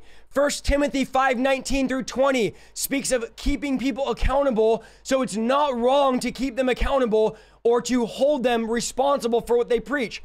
False prophets also will take to social media to try to discredit anyone who's trying to keep them accountable, thinking that their size of following or their platform is an indicator whether they're right or wrong. don't ever think that because somebody has a large platform that they must be validated by God or they must be right, because some of the guys that have millions of followers are wrong. Some of the guys that have 10 followers are wrong. So just because you have a large platform, they'll take to social media thinking, well, I have 100,000 followers. Friend, listen, I'm about to hit 200,000 TikTok followers in less than a month of being on TikTok. Do you want to know what that means in heaven's eyes? You want to know what that means when it comes to validity? That's how much it means. It means zero. It means nothing. If I'm up here preaching a false gospel and then saying, oh, well, I have 200,000 TikTok followers in 1 month. Guess what that means? Nothing. It doesn't matter if I have 100,000 subscribers on YouTube. If I'm preaching a false gospel, I still need to be accountable and responsible. One thing they'll say is, well, I don't need accountability because I have a lot of influential friends, or I've built an influential network. Yet their friends are usually the worst ones to try to keep them accountable. Don't look to your friends to keep you accountable. Find spiritual covering, spiritual accountability. Do you have that, Isaiah? Absolutely. I have people in my life. My uncle, my pastor keeps me accountable for everything I preach and say. Every word that comes out of this mouth is I'm accountable for. I have to answer for it. And I have times where my pastor will text me during the broadcast and say, hey, you said this, you should say it this way, or hey, this wasn't right, or hey, check the verse here, or hey, every verse, every video I post, he watches 100% of my content, and I remain accountable and responsible. So I am not preaching something that I'm not walking in. So number one, first sign is they're ungodly. Number two is they preach a mixed message. Number three is they deny the lordship of Christ. Number four is they claim authority from their dreams and visions. And number five is they refuse any accountability or any responsibility. All right, guys, I'm not going to go into testing a prophetic word because I'll have to cut it short for the sake of how long I've already had you guys on, 1 hour, 20 minutes. And I want to pray for you guys. And I don't want it to be 2 hours by the time I finish and pray. So I'll make a video probably this week on testing the prophetic word. I think we've overloaded you guys. I try not to go this long, and here's why. Not because you guys won't stay, but because when I overload you, you just are like, I don't even know what I learned because I'm overwhelmed. It's like going to somewhere to eat and the food's amazing, but once you start overeating, the food no longer tastes good. You're gorging yourself. So I don't want to gorge you tonight. I want to pray for you tonight. I know you guys are not in a rush, and I'm going to hang out here for another 30 to 40 minutes reading donations, talking in chat, and praying with you guys, but I don't want to gorge you where you can't process the next portion of testing the word, because that's very important. So I'll either share it next week or I'll make a video on it, because right now I'm going to pray and I'm going to believe God to break us out of deception. I'm believing tonight that God wants to break somebody. Now, some of you might be in here right now. Listen, maybe you don't feel comfortable doing this. The chat is not on screen. But if after tonight you say, I've been under a pastor or leader, or I've been listening to a teacher that matches some of these things, I want you to type 1 in the chat, because I want to see how many of you actually would be able to apply this and say, there's some preachers I've been listening to that are false preachers, and tonight I feel like the Lord is breaking me out of deception. I'm going to be more careful, because remember what the Bible says, that these people can shipwreck your faith. So it's not just like, oh, I just listen to them, it's no big deal. Okay, lots of ones. It's that they can actually shipwreck your faith because they're living immoral, they're having dreams that are not from God, they're scoffing at authority, they're scoffing at supernatural beings because they deny the lordship, or they don't even preach the lordship, or maybe you're just under people that are preaching a mixed message. So these 5 things I'm applying to my ministry. I'm not above reproach. I'm not some amazing, awesome person that I'm applying them going, Lord, I don't ever want to become a false teacher. So let's pray.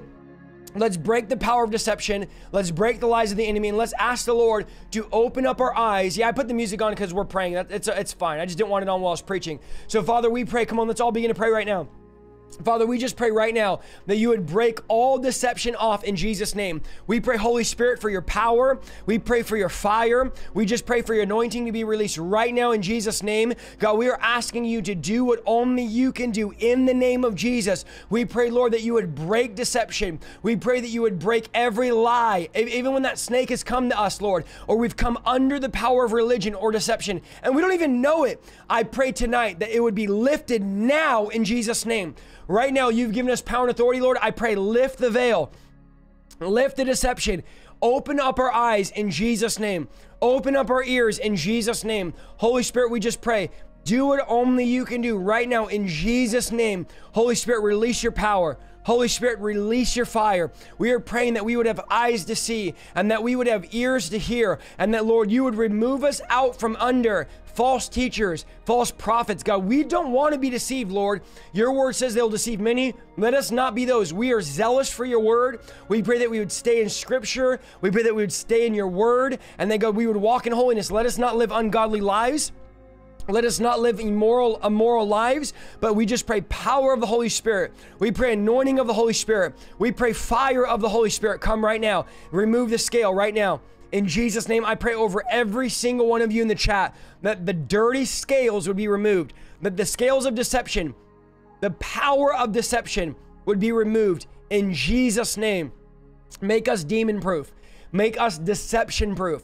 Make us, Lord, right now, just no longer vulnerable to the power. Those that maybe have been dominating over us or using prophetic witchcraft or manipulating us, or pastors that are controlling us or using prophecy as a sign of control. I pray, break it in Jesus' name. Every tie right now, I break off every tie that you have to that person in Jesus' name. Every tie to that ungodly, immoral person that's shipwrecking your faith, we break it in Jesus' name. And we just pray power of the Holy Spirit right now.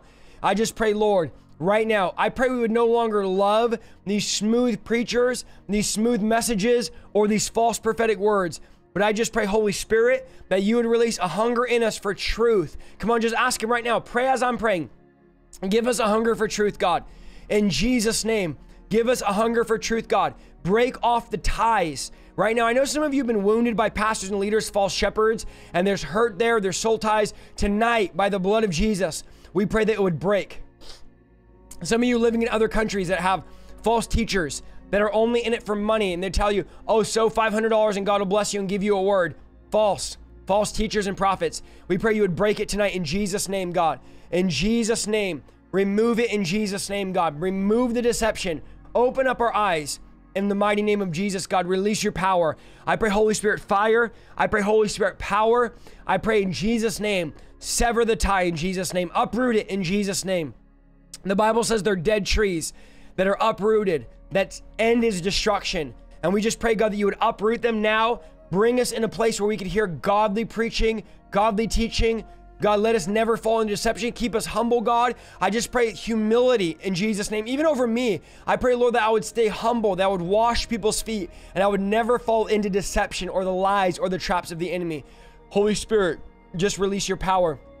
We pray healing over people's body in Jesus' name. We pray right now, God, that you would heal bodies in Jesus' name. Right now, if you need healing in your body, put your hand on whatever body part it is. And we pray power of the Holy Spirit. We pray healing hand of God right now. In Jesus' name, be healed. Do I prophesy? Yes, I do, Kelly. Absolutely, I prophesy. In Jesus' mighty name, we pray healing right now in Jesus' name. I even thank you, Lord, that you're stirring up the gift of genuine prophecy. Lord, stir up the gift of genuine prophecy in Jesus' name. Lord, your word says we all can prophesy. Paul says we all can prophesy. So I just pray right now that stir up the gift of prophecy in the mighty name of Jesus. Stir up the gift of prophecy in the mighty name of Jesus. Stir it up right now. We desire it. We seek it. Break off sickness. Break off anxiety right now in Jesus' name. We pray Holy Spirit fire right now in Jesus' name. Stir it up, God, right now. Holy Spirit, fill him. If you've never been full of the Holy Spirit, ask him right now for it. Robo samdiaraba kendese. Yambando lobo shomno robo boshate. Kina rabasaka. Father, I pray fill him with your Holy Spirit tonight. Fill them with your Holy Spirit right now. Everyone watching, be filled with the Holy Spirit and power. Be filled with the Holy Spirit. Shinda la basa. Yombo konda sate alamando robobo shate la masete. Hamdia robo shata. Lord, we pray. We're not speaking in tongues for interpretation. We're praying in the Spirit right now. We are praying in the Spirit. Different, guys. It's different. Right now, I know every one of you watching, God wants to fill you with the Holy Spirit. God wants to fill you. If you're already full of the Holy Spirit, God wants you to pray in the Spirit. Begin to open up your mouth. Let the Holy Spirit pray out of you. In Jesus' name. Lord, thank you that you're giving us discernment. Thank you, Lord. My daughter's doing great. Thank you for asking. She's recovering in Jesus' name. Thank you for all of you that are praying for her. And we just pray, Lord, healing right now. Healing over her in Jesus' name. Healing over her in Jesus' name. We thank you, Holy Spirit. Release your power tonight. In Jesus' name. Come on, guys. In Jesus' name, be healed. Someone said, the right arm works again, not sore. Praise the Lord. Lord, we pray healing. Guys, I have no power for you. I have nothing special for you. It's all about God. In Jesus' name, we thank you, Holy Spirit. Someone said babbling in tongues. Wrong. We're not speaking with an interpretation. We're praying in tongues. 1 Corinthians 14. Go read the book of Romans. We're praying in tongues with no interpretation. It's different. Thank you, Lord. Release healing. In Jesus' name. In Jesus' name, Holy Spirit, release your power. Break off that spirit of religion, God. Break off that religious demon in Jesus' name. Break off that religious false teaching, false prophet deception off of people right now in Jesus' name. We pray healing over Dixie for the Hep B in Jesus' name. Holy Spirit, fire. Holy Spirit, fire. Break addiction in Jesus' name. We pray, Lord. Help us, God. Help us, Lord, to exhibit the fruits of the Spirit. Help us, Lord. Bring deliverance over those watching in Jesus' name. Jesus, we release power right now. In Jesus' name, we pray, Holy Spirit, fire. We thank you, Lord. Yes, God, expose right now. Expose all false doctrine in Jesus' name. Expose all false doctrine in Jesus' name. Thank you, Lord. God is moving tonight, guys. Keep praying. In Jesus' name, God is up to something. We are going to, I apologize, guys. I was sick all week long. My voice is very, very gone and scratchy and in pain right now. And I know I'm, it's honestly the anointing that I'm not coughing as I preach. I've been live for an hour and 30 minutes. I've coughed. That's the first time, because usually outside of this, I'm coughing nonstop. So the anointing of God, the power of God helps me to preach and get through this. So thank you to everyone that's been praying and been believing. We've been live for an hour and 32 minutes. If you want to sow into what God is doing, you can. If you want to sow into the ministry, you can. For those of you that are new, you are not sowing into getting a prophetic word. We're not selling prophetic words. You're sowing into the ministry. It's a biblical thing. I'm not going to go through a whole teaching on it. I've done it before. So if you want to sow into us to enable us to keep doing this full time, spreading the word of God, spreading the gospel online and traveling, go ahead and help us out by doing that. If you got blessed tonight, as we say it every week, don't dine and dash. Again, guys, excuse me for the voice.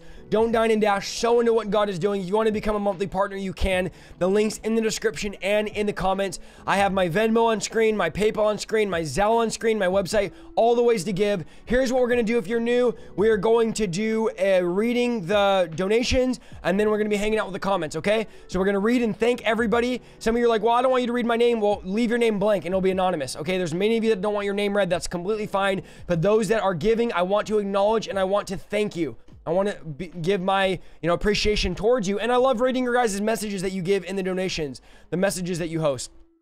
Someone said, can you do a Zoom call that's not for partners? The reason why it's hard to do that is because, as you can see, there's 2,100 people. And if I do a Zoom call and 2,000 people show up, I can't host 2,000 people. I don't even know what the max Zoom is. My account, I think the max I can have is like 300. And I think that there's higher level accounts, but I don't know. Maybe I'm wrong. Can someone tell me? I don't know if it's possible to have 2,000 people in a Zoom call. But that's why we don't have the Zoom call. Unfortunately, Christopher, we don't have Cash App. We have Venmo, though. We got our Cash App doesn't work for some reason. We can't figure out why. We wrote Cash App. They won't tell us why. It's just frozen. So we don't have Cash App. We have Zelle, Venmo, PayPal, and website is very easy to give. Takes like 5 minutes. Not even. So thank you. Thank you to everyone giving. I appreciate it. I watch this with my dad and I love your channel. Thank you so much, Jacob. I appreciate you. So here's what I'm going to do. I'm going to read the donations and then I'm going to hang out with the chat. So if you want to hang out in the chat, talk with each other, talk with me, just stay tuned, be patient. Thank you to everyone that's been here tonight. It's been awesome. I would have went longer, guys, especially on the prayer portion. But honestly, as I'm talking, it does feel like someone's stabbing me in the throat. Okay. I'm just being frank. I'm being frank with you guys. My throat is in a lot of pain. After I get done preaching and I come down from that anointing, my throat is in a lot of pain. You don't need to feel bad for me. I'm just letting you guys know why. Also, I don't want to, I used to preach an hour and a half, 2 hours sometimes. It's just too much. And truth be told, probably an hour is too much, but I can't go less than an hour. You guys already know I have so much to say and I can't get out everything I want to teach in less than an hour. I think the sweet spot is 45 minutes to an hour. I know for some of you that's too long. Some of you are like, I wish you can go longer and you can digest it throughout the week. But anything over like an hour and 10 minutes, it just gets too much teaching and it's too much. It's too heavy and you stop retaining and you just feel like I'm gorging you. Okay? And thank you to everyone that's been praying for me. I appreciate you. And Sunday, I'll announce the podcast. Again, we did lock in Katie Souza for next month. We do have some awesome guests coming on soon. But Sunday, I'll announce who we're going to have Tuesday. So be excited. It's kind of like a little mystery thing. Something for you guys to look forward to. Help us on Facebook, guys. Every time we post, Every time we post, it really does help if you drop us a like, a comment, and you watch our stuff. And on YouTube, helps with the algorithm as well. And those algorithms are no joke. Okay, here we go. We're going to start reading this. And you know what, guys? Oh, hold on. I left my water in the kitchen. Okay, so I don't want to run and grab it because it'll take me like a minute. Maybe I'll run and grab it before I read the comments. But let me see. Do I have a be right back screen up? I don't think I do. I do. Okay. After I read all the donations, I'll run and get some water, and then I'll hang out and talk to the comments. Because yeah, it feels like a throat's in my throat. A knife's in my throat. Not a throat. Jessica, thank you so much. Jessica again said, thanks so much for your obedience. I watched your Miracles of God video yesterday and went out today and randomly asked people if they needed prayer. It was so fun. Amazing, Jessica. She said she watched the video and went boldly starting asking people for prayer. That's the way to do it. Gil and Cynthia said, thank you, Isaiah. And I also want to thank my beautiful wife, Cynthia, for introducing me to your ministry. It's changed my life. Stay blessed. Praying for you and your daughter and family. Thank you so much, Gil and Cynthia. I appreciate you. The Victors said, for justice is yes day. Love you. Listen to kids. Thank you, Victors. We appreciate it. Yes, I'm going to be giving her a yes day, and I'm going to be FaceTiming her right when I get off. It is heartbreaking, guys, to see your kid face swollen, eyes swollen shut. It just does something to you. I'm not going to lie. It was a rough day yesterday, but God got us through it. Raquel Gibbs said, you are family. We love you. Keep giving hell diarrhea. Yes, give justice a yes day. Can you keep praying for me and my family? A lot of persecution from our church because of division, but going on strong. Raquel Gibbs, thank you. Absolutely. Yes. Thank you. Mindy Joe said, keep winning souls, brother. Thank you, Mindy Joe. Elizabeth Braggs said, love my church and praying for you and your family and the babies. Speedy recovery in Jesus' name for justice. Thank you. I think you said journey, but it's justice. Thank you, Elizabeth. Simon Theriault said, you and John Ramirez literally saved me from hell. I can never thank you enough. God bless you. Thank you, Simon. I appreciate you, bro. And I'm so glad that God used us to help save you. Jennifer Molina, thank you. Tyreek Simpson, thank you. Michelle Chase said, Luke 6:38, knowing that our God will always honor his word. Thank you, Jesus, that justice is healed and whole. Nothing missing, nothing lacking. Isaiah, you're such a man of integrity. You're such a great example of how we are called to live. God bless. Thank you, Michelle Chase. Danny C, I got your prayer request. Absolutely. I will pray for you, Danny. Kelly said, much love from Canada. Thank you, Kelly. Suzanne Sever, thank you. Anonymous said, I'm blessed to have found your ministry. Thank you for sharing your fire with us. It's contagious. Thank you. Edwin Zalea, thank you so much, bro, for that generous donation. You're a legend, man. Thank you so much, man. We don't take it lightly. So we'll be catching the replay. I love you and honor you, Pastor Isaiah. Thank you for all you do. Preach that. Keep going. Edwin, thank you, bro. I know you're not on right now, but thank you so much, bro. I love you and appreciate you. It's okay, Elizabeth. I know what you meant. Thank you. Irene B. Lanes said, testimony. My mom was struggling with demons from her old life. So me and my 14-year-old and 13-year-old son went and put our training to work and really stepped up, and my mom feels God's peace in her home now. Praise God. Awesome. I'm so glad to hear you guys are taking the teachings and you're putting them to practice.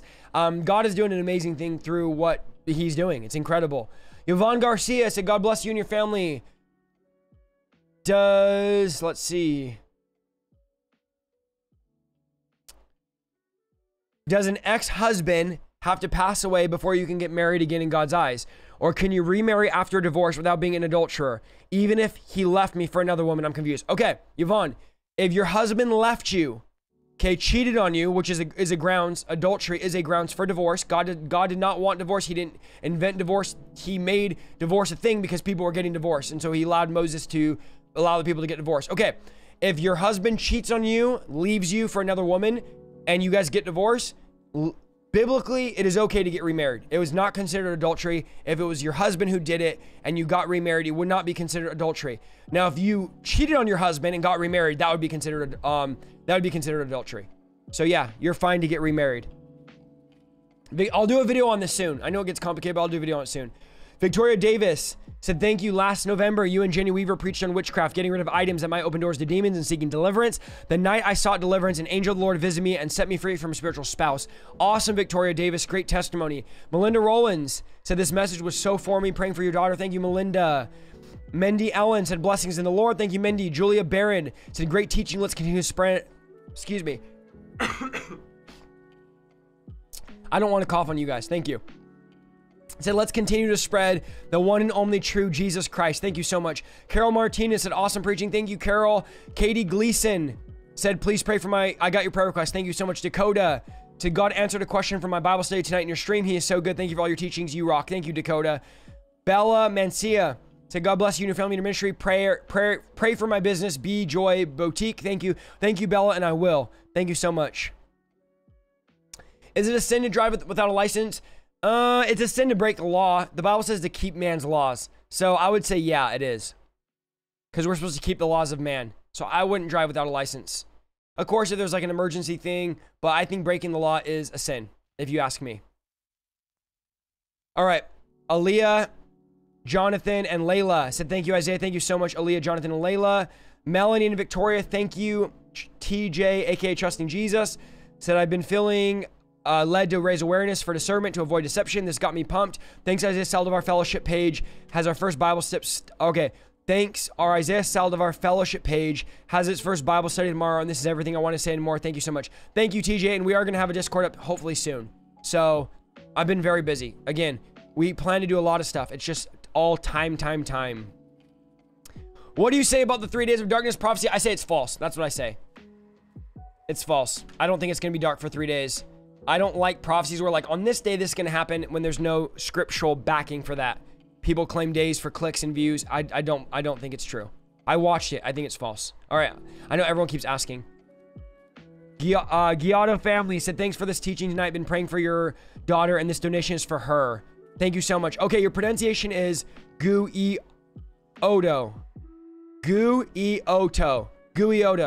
Guioto. Okay, I got it. Guioto. Thank you for pronunciation. Thank you, Guioto family. That's a tongue twister. Sherry said, thank you, Isaiah. We love you and your family. May God shelter justice with his wings. I'm praying for your family. Thank you so much, Sherry. Phyllis Rumel said, thank you. Moses Jr. said, God bless you. I desire to be closer to God. Thank you, Moses. Tracy Gardner said, seed and sown to support the ministry. Thank you, Tracy Gardner. Anonymous said, you're such a blessing and you're so refreshing to listen to. Thank you for being bold and awakening the body of Christ. Thank you, Anonymous. Anonymous said, I got your prayer request there. Thank you. Javier Ortiz, thank you. Anonymous, thank you. Lorna Fernandez said, God bless you and your family. Prayers for your daughter Justice. Thank you, Lorna. Jen said, God as well. Please keep your eyes on the unseen. Thank you, Jen. Elisandra, thank you so much. Raid Saul said, I love you, brother. Thank you for all you do. Praying for your baby girl. Thank you so much. Kimberly Canduth said, your videos have been such a blessing. I pray your daughter makes a supernatural recovery. Thank you, Kimberly. Michelle Chase said, brother Isaiah, try marshmallows. They're originally created for sore throats. Really? Really, Michelle? I've never heard that in my life. Marshmallows help a sore throat. I'll have to try that. Beverly Walters, thank you so much. Thank you for saying this teaching was awesome. My Facebook family, thank you. How many of you are on Facebook? 376 and 1100 on YouTube. Thank you, guys. April Price said, I've never spoken in tongues, but did something just now when trying. I don't know if it was me or real. God bless you. So good. I wish I could give more. If you ask God for genuine Holy Spirit, he's not going to give you a false Holy Spirit. So the Bible says you ask him for something good, he won't give you something bad. So don't worry. Just pray in tongues. You got it. If you feel it coming and you feel something weird coming out, speak in it. He's not going to give you something false. Anonymous said, thank you. Kenneth Mullis said, keep preaching the fire. Tanya Horton said, thank you so much for your obedience. Carla Glick, thank you. Anonymous said, may God continue to bless you and your family and give you favor and strength to finish the race. Thank you, Anonymous. Paul Holmes, thank you so much. Lara Fields, thank you. Shanice B said, blessings to you and your family. We'll continue to lift you guys up in prayer. Thank you, Shanice. Jeremy Barmore, thank you so much. Gary Cullen said, thank you, so blessed tonight. Thank you, Gary. Bianca Bagley said, amazing preaching with a cheerful and grateful I sow into your ministry and continue my monthly partnership in obedience to our Lord, praying for justice. Thank you, Bianca. Ella Smith from Australia said, I need God for my children and myself. I need to exercise in what God's called me to do. Thank you, Ellis. Fango said, thank you, brother. Such a neat message. Thank you, JB. Said, thank you, bro. Love you, bro. I'm learning so much through your ministry. Forever grateful. Thank you so much. We're going to read the Venmo now. We didn't read the Venmo last week, but we're going to read it today. Just let me know how fast you guys want me to read it. So many amazing people giving tonight. Thank you, Megan Miller. Said, thank you for preaching the fire tonight. So relevant right now. Praying for healing over your daughter Justice. Thank you so much, Megan Miller. All right, scale of 1 to 10. How fast should I read the Venmo? Do you come to South Carolina? I come to North Carolina quite often. I've been to North Carolina already twice this year. All right. Here we go. Here we go. Here we go. Let's get the Venmo going. Micro Machine, 10, -5, 6, 16, 10, 10, 10, 20, 3. Okay, some of you like it, some of you don't. 5. We'll go in between. We won't go too fast. But I do have to go kind of fast because if not, I'll be here for a long time. Okay, hold on. Thank you to everyone that gave on Venmo. It's at Isaiahlukesaldivar. Thank you guys so much. All right, here we go. Wow, okay. Trevor Chrysler said, God bless your ministry. Thank you for preaching God's word every day. How do I know if I'm speaking in tongues? I'm afraid that I'm faking it. I want to be authentic between me and God, not just babbling nonsense. Because if you ask him for something good, he's not going to give you something false. So if you asked him for genuine, he won't give you false tongues. So don't ever feel like you're speaking in a false tongues. You're not. You can't make up tongues. Jasenia Sanchez said a small thank you. Thank you, Jasenia. Selda Holly said, you blessed me. Thank you, Selda. Ginger Bradstrom said, live stream offering. Waylon Vidal said, God told me to sow. Thank you so much, Waylon. I appreciate you, bro. Andrew Thomas said, keep the fire going. Thank you, Andrew. Jenny Spiegel said, keep preaching the truth. Thank you so much, Jenny. We love you. Hunter Kistner said, I'm praying for justice. Treat you and Alyssa to a coffee and an energy drink on me today. Love you guys. Thank you so much, Hunter. We love you. Liz Ben Youssef said, gifts for justice. Thank you so much, Ruben Villa. I got your prayer request there. Ryan Doherty said, Team YouTube, thank you, bro. Catherine Alvarado, thank you so much. Said, thanks for the video. Alicia Lyle said, prayer for sweet justice, healing, and comfort for the rest of your family. You're all so loved. Thank you, Alicia. Keith Gester said, praying for your daughter and entire family in this unfortunate incident. Thank you so much, Keith. Faith McEver, thank you. Brianna Valenzana said, sending prayers for justice. Thank you so much, Brianna. Elizabeth Slack said, I pray for growth of your ministry every night. Every single Christian needs to hear your teaching. All Christ, praying the name of Jesus for you. Thank you so much, Elizabeth. It means a lot. Thank you so much. Christina Hall said, keep preaching the truth and pointing out to the Bible to read for themselves. So much deception right now. Thank you for your obedience. Thank you, Christina Hall. Sabrina Hajaj said, God bless you, Pastor. Said, I felt a ring in my ear, and sometimes I feel demons inside of me trying to manifest. I got an in-person deliverance, but nothing came up or spoke out. I have no open doors. I would just keep praying, maybe do a fast about it, and then try to do another deliverance, maybe. But I would just keep fasting and praying and asking the Lord to reveal something there. If you feel there's something there. Nomi Monroe said, thank you for this message. Blessings towards you and your family. Prayers for fast healing for your daughter. Andrea Strand said, this is your daughter's yes day. Prayer for complete healing and restoration in Jesus' name. Today's message was so convicting. Thank you so much. You helped me open my spiritual ears. Praise the Lord. Prayer request. I got your prayer request there. And excuse me, guys, for itching my nose a lot. It's a bit runny. Ashley Jensen. Got your prayer request there. Absolutely. Fernando Delgadillo. So thank you, Isaiah, praying for speedy recovery. Thank you so much. Hannah Wilson. So speaking healing over your daughter. Safe travels home, Melissa, and your firstborn. Thank you for your words of wisdom. Thank you, Hannah. Seth Rankin said, does the deliverance even work if the person's not a Christian? I want to deliver my friend, but she doesn't believe yet. It's hard to do deliverance because the demons don't have to leave if there's a legal right. So I'll say it's very hard to do deliverance on an unbeliever. And I would go as far to say as I wouldn't waste my time doing it because the demons, if they do leave, they'll come back worse. But you can try. Awakening Remnant Church said, bless you and the fam. Love Jimmy and Whitney Canellis. Thank you so much, Jimmy and Whitney, for the amazing generous donation from Awakening Remnant Church. We love you and appreciate you. I've had a lot of recent pastors reach out to me since Tuesday about deliverance ministry. So I love it, guys. Glenda Marie said, praying for justice. Thank you, Lauren Lawson. Having revival in my family. My dad and mom love you. My kids are preaching. How could you have fun yesterday for your baby? Be blessed. Lauren, I will be praying for your husband. Absolutely. Thank you so much. Geneva Wicks, a good word. Isaiah, praying for your sweet little daughter. Love you, brother, and your beautiful family. Thank you, Geneva. Joshua Dozima said, sword. Thank you. And Nora Phillip said, Isaiah, this teaching was so powerful tonight. I know the world needs teaching like this because so many are being deceived by false prophets. Keep teaching the true word of God. God bless you. And I pray for a speedy recovery for your daughter. Thank you so much, Nora. J Rock said, can you discern the kind of spirits like witchcraft, death, fear, or do they feel different? Yes, you can. You can discern different spirits. Betty Yoakum said, we enjoy listening, have learned so much. Praying for you and your sweet baby girl. Thank you, Betty. Nicole Norton said, praying for complete healing for justice.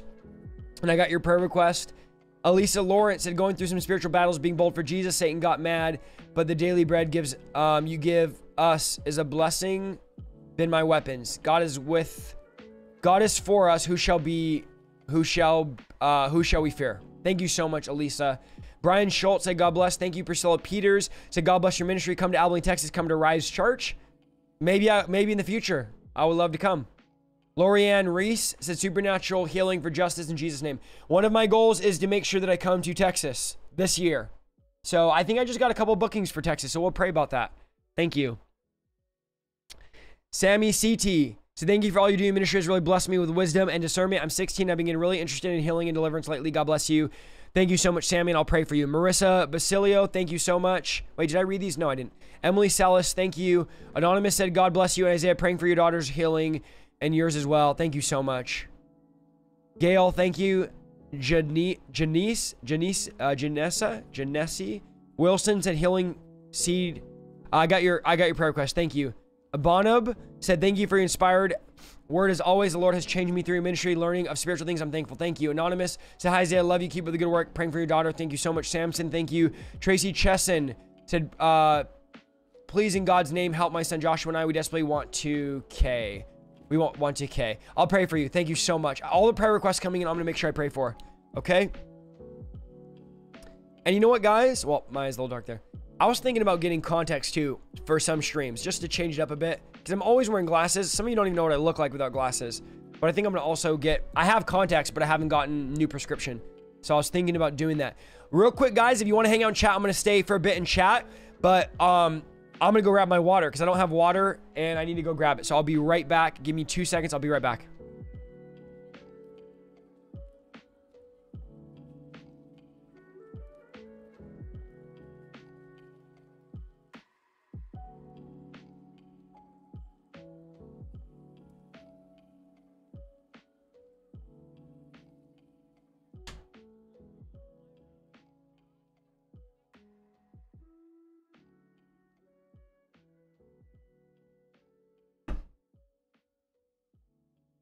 All right, guys, I got my trusty water. I'm back. I love the be right back sign. Thank you so much, Angie. I'm going to hang out here for a couple minutes, guys, and chill out with the chat. And then I'm going to engage with you guys a bit here. I love doing this. And then I'm going to jump off here because I have my mom still watching my kids. And I do have a couple other things I got to get done, as always, tonight. Special guest, Nathaniel episode. Come on, somebody. Thank you, Overbill. Welcome back. Thank you so much, Third Dimensional. You can do Bible trivia on Kahoot. Yeah, I want to do that. I looked into Kahoot. Maybe we'll do that. That screen's cool. Thank you. Wow, that was so fast. Yeah, it was actually like right in my hallway right here. Come to San Antonio. Do you watch The Chosen? I've watched like 3 episodes of the first season, but I heard it's really good, so I'll probably watch it. Can I do deliverance when I'm 13? If your parents give you permission, yeah. Is soda demonic? No. Shall never thirst. Isaiah, can you make a video about salvation? I worry about this. Yeah, I can. Waiting for Discord. I know, it's soon. As soon as I have a little bit of downtime. As you guys know, it's been a very, very hectic week. Is that your shirt? No, this is Jenny Weaver's shirt. Shout out to Jenny Weaver. I'm the voice of the one crying out in the wilderness. It's on Jenny Weaver's store. You guys know I'm sponsored by Jenny. She's always sending me stuff, and I love it. So, I wear her stuff more than mine. I actually had one of my shirts on, and then I changed like 3 minutes before the broadcast. I have a nice cold drink. Me too. I got nice cold water here. In my sippy cup. All right. Can we get your music list? Like worship music? I have a book list coming out of my books. And also I'm working on, it'll probably be up next week, all of my cameras, monitors, lighting, everything I use. I'll have affiliate links, Amazon affiliate links for you guys. So if you buy any of the stuff I'm using, like if you buy it, Amazon will actually give me a percentage of that. Through affiliate marketing. So, but my point is I'm going to have all the links of all of my equipment plus books, like my top 10 favorite books. So I know everyone always asks for a book list and I always send people book names, but I'll have a list for you guys so you can click on it and get it on Amazon or whatever. So that'll be cool. Powerful teaching night is once saved, always saved, coming soon. What does that mean? Is once saved, always saved, coming soon? What is that? Can a woman baptize anyone? Yes, women can baptize. Women can also prophesy. Hello, Isaiah. It has been a blessing following you. Thank you, Anonymous. How is Justice? She's doing better. She's doing better. I actually just got a picture of her. I'm going to FaceTime her when I get done here. She's in Alaska, guys. She's flying home tomorrow. She's with my wife in Alaska. Let me see if I can show you this picture. Maybe this might be... She's already looking better. So you can see her eyes. She can actually open her eye now. But yeah, she's doing a lot better. I know your guys' prayers are changing things. I'm not going to be like, oh, it's just fast recovery and it's just the doctor. No, it's your guys' prayers. It's the prayers. I came to the Awakening 209 in September 2014, visiting from Italy while in the military. I'm now out in the military and a youth pastor in Oregon right now, below Pasco, Washington. Thank you for on fire preaching. Awesome, Jesse Mace. That's amazing, bro. Yeah, she's doing better. God is moving, guys. Yeah, I was very emotional, guys, yesterday. The only time I cry is in the presence of God. Like in prayer, like I have a very hard time crying. It has to be God's presence, but I was crying like a little baby yesterday, looking at pictures of her in the hospital and not being able to be there. It's like the worst feeling in the world is being in California. She's in Alaska and my wife's at the hospital with her, and it's just, yeah, it wasn't good. It wasn't good. Contacts are annoying. Yeah, that's why I stopped wearing them. But I do want to get some because I want to get some just for live streaming, so I don't have to always wear glasses. It's a little bit annoying sometimes. You're going to speak at Victory Outreach soon? Yes, I'm going to be speaking there in June in San Jose. Victory Outreach San Jose. Could a demon dictionary be an open door? I don't think so. Not if it's a Christian author and it's for the purpose of learning. No. Can you do a video on tips with evangelism? Yes, I will. I was just thinking about that today. Would you advise one-on-one deliverance, or should you have a backup? I would advise having 2 to 3 people, but if you can't, one-on-one's okay, but I would advise 2 to 3 because it does get violent sometimes. How are you feeling now, Isaiah? I'm feeling a lot better, but I'm still a little bit sick. I'm still coughing and sore throat, all that. But I'm doing a lot better. What causes ears to ring? Could be sickness, could be, I don't know. I'm not a doctor, but are you talking about spiritually? It could be demonic. That's one of the symptoms of a demon, yeah. Could be something spiritual. Is there a secret rapture? No, not that I know of. That's funny. I took my contacts off during the stream and put on my glasses. Yeah, I feel it. Ever thought about LASIK surgery? I did, but then I had a friend that got it done and told me how they do it, and I said, nope, I'll never do that because I just can't handle the thought of them cutting open your eye and all that. No. Why are preachers charging for deliverance? Someone said, very good question. There's a couple reasons why. Number one, they're doing it full time and they have to pay bills just like you have to pay bills. And so they can't pay their bills and do deliverance. So imagine this. I know this is going to be hard for some of you to imagine because you think preachers are supposed to be poor and you think we shouldn't give any money to any preachers. Imagine having to either do construction for 10 hours a day or doing deliverance 10 hours a day. If you do construction 10 hours a day, you're able to pay your bills. If you do deliverance 10 hours a day, you can't pay your bills because your landlord is not going to take a certificate for your rent that says, oh, I cast demons out of people. Is that enough to pay my rent? Because doing deliverance doesn't pay your bills. So sometimes when people are full-time in ministry, they charge for deliverance because if they don't, they can't do deliverance. So I don't charge for deliverance, but I don't think it's wrong to charge people because some people do it for a living. And Paul talks about paying traveling teachers especially well. Paul talks about sowing into people that are teaching you spiritually. Paul says, if I'm teaching you spiritually, I should be reaping physical things. So all of you poverty mindset people that are like, I shouldn't have to pay for anything. Here's what's amazing to me, okay? You have no problem, and we're just going to get real because you guys already poked the bear here. You have no problem paying $100 to get your highlights or $150 to get your highlights done and get your hair done for 4 hours, but you're mad by blessing someone with $100 to cast demons out of you.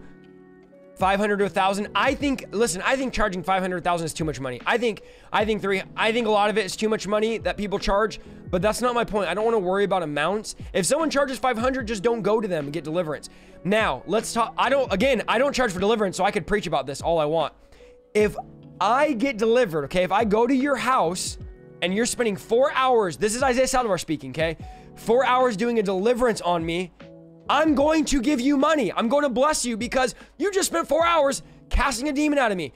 You don't have to ask me. You don't have to say, oh, we don't charge. I don't care if you charge. Isaiahlukesaldivar, because I know the principles of reaping and sowing and generosity giving, which is New Testament, I'm going to give you money more than you charge and more than you ask because I live a lifestyle of giving and sowing because I believe it. And I'm blessed because I sow into people and because I give. New Testament giving is not 10%. It is generosity giving. It's above that, okay? So anyways, I used to pay $500 a month for weed. Thank you, Gladys. Thank you. I don't know how much I used to pay in stuff, but I paid a lot. For the family yesterday, praying for you guys. Thank you so much, Anonymous. I appreciate you. So here's the thing. Let's say this, okay? Because I love all of you and I don't want to cause any division. If you think it's wrong to charge and you don't want to, you think, oh man, they're so wrong for charging. I don't charge, so praise the Lord. You don't have to hate me. Guess what? Don't go get delivered by someone that charges. That's all I'm going to say about that. All right?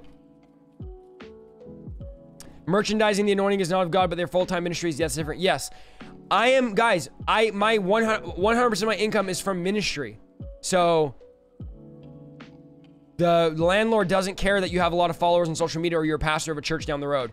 You think my sewage company or my lights or my PG&E or my water bill or my garbage is like, oh, wait, you're a pastor? Okay, you don't have to pay your bills this month because you're a pastor. You don't need any money. This is just a lot of bad poverty teaching in the church that says like, it's wrong to give to pastors and leaders. It's not. It's biblical. I could show you this. I've done it before. I'll do it again soon. Just for all you religious people that need it. That's a good point. Thank you, Kendra.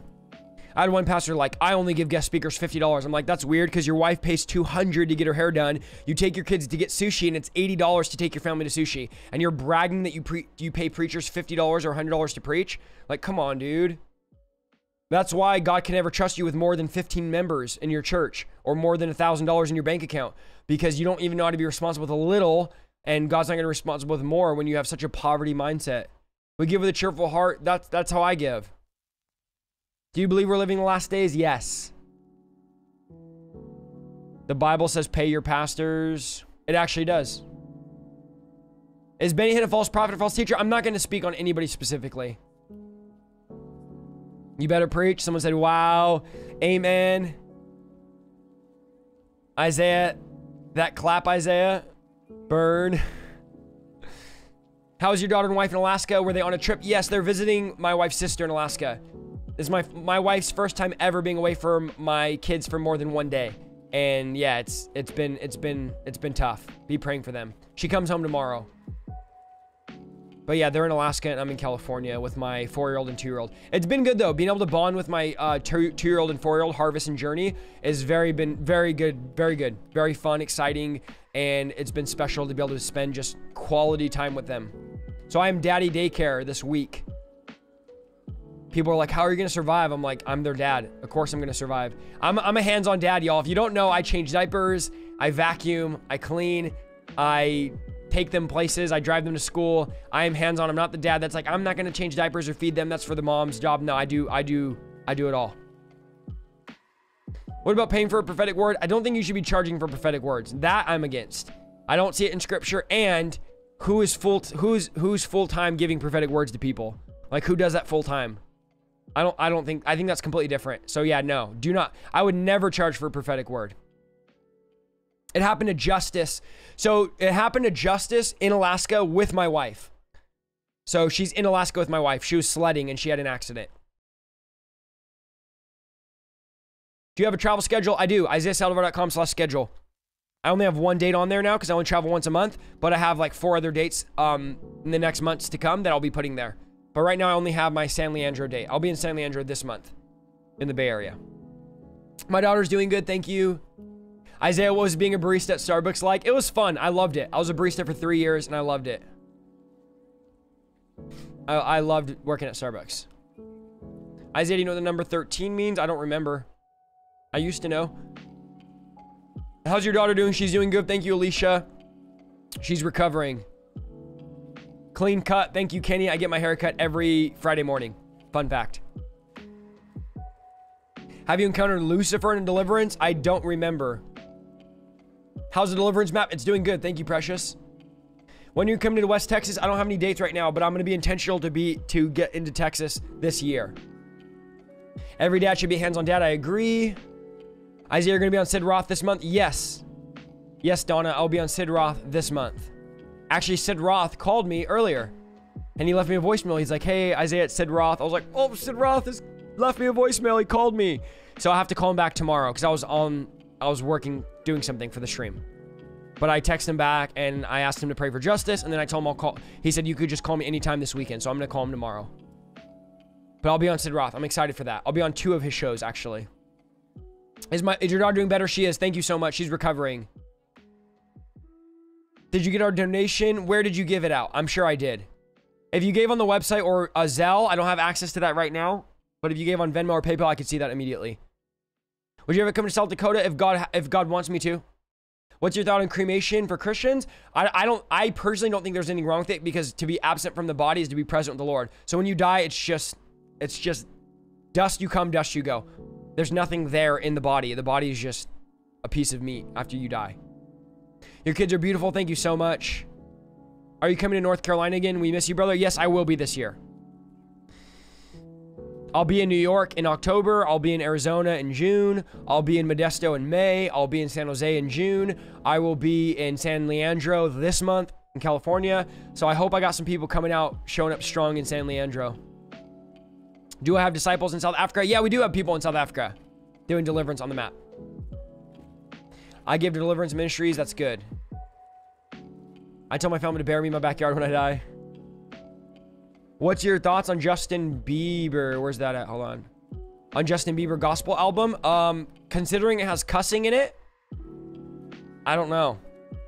I'm very torn on him because I've been praying for him for so many years. I'm glad that God is moving in his life 100%.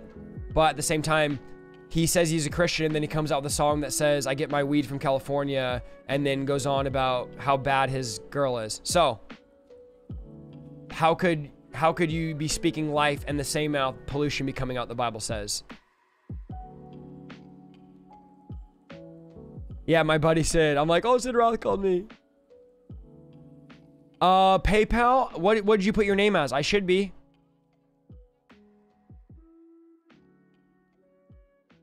What did he say? Do you have the dates for October? I'll be at V1 Church in October. I'll announce that when it's sooner, guys. Not until October. It's not, none of the like registrations open or anything.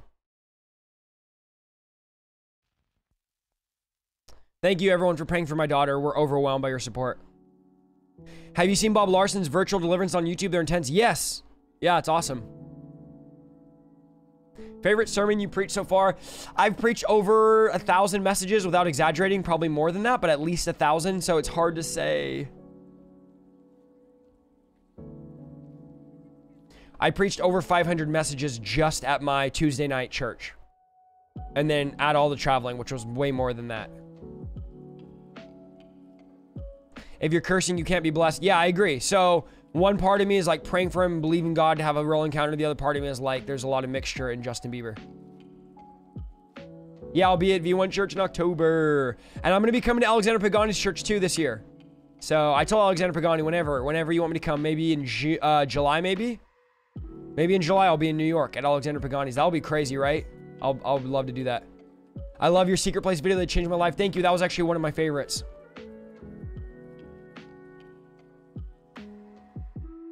Pray for my father-in-law. Absolutely, Leslie.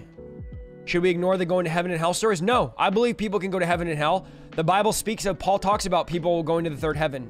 So I believe it's possible for people to go to heaven and see heaven and come back to earth. Like it's in the Bible, whether that's a vision or a trance. And people that have gone to hell, like Bill Wees went to hell in a trance. I believe that's biblical as well. And I believe it could happen. Did you hear about DMX's death? I did. I try to stay up to date as much as I can with pop culture. Are you ever going to do a video on worship? Yeah, I'll do a podcast too on worship. I'll be doing a video on the rapture. Yes, and the book of Revelation. Yeah, I did hear about DMX's death. Any plans to come to Michigan? Not right now. V1 Church is a church in New York. Mike Signorelli's church. I'll be there in October. Go rest. Thank you, Christina. I'm about to get off here soon.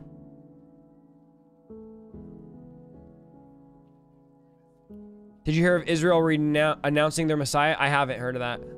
Are you going to be in Arizona all 3 days in June? I'll be there Saturday and Sunday, not Friday. Can you collab with Marcus Rogers? I have several times, and I'll be bringing him on again soon. But I have 2 podcasts with him on him. And I've done live streams with him on Instagram. Demi Lovato too. Oh man, the comments are coming really fast. My church is in California, although we're not meeting right now, and we're not meeting in the foreseeable future. Norris Johnson, what's up, bro? Appreciate you, man. We're actually about to jump off here at the end of our broadcast.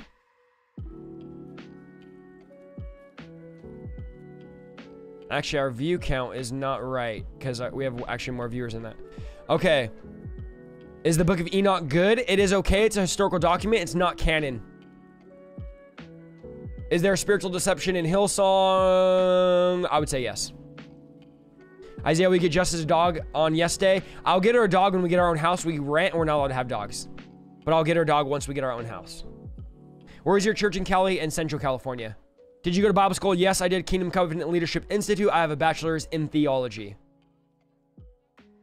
Can you do meet with the supernatural life? What's that? Can I cast out demons if I've not been baptized in the Holy Spirit? Yes, you can. Any plans to come to Chicago? Not as of now. Will God honor a fast if you smoke? I think smoking is a sin, if you ask me. But God will honor a fast still. Did you get your water? Got it right here. Yeah, I can confidently say that I have heard false teachings from Hillsong. But I'm not going to go into detail on like this person, that person, none of that. What's the 3 days of darkness? It's a prophecy of a guy saying it's going to be dark for 3 days. I do not believe is going to happen. Any plans to come to Seattle? Not as of now. Pasco, yeah. Isaiah's long hair is a guy's sin. I don't believe so. I'll do a video on tattoos. Hillsong doesn't believe in deliverance, but I love their music. Is that okay? Yeah. Did you go rap me out? What does that mean? Any plans to come to SoCal? Not as of now, but I want to try to get out there. Yes, I have a plan to go, but it's not scheduled yet. What do you think about Elevation Worship? I think they're good. Have you heard of Todd White? Yes, I have. I have a lot of friends that know him well. Jacqueline Guzman, thank you so much. Anonymous, thank you so much. Do you believe we're living the last days? Yes. Is plastic surgery a sin? I don't think so. No. Is postpartum a demonic attack? It can be.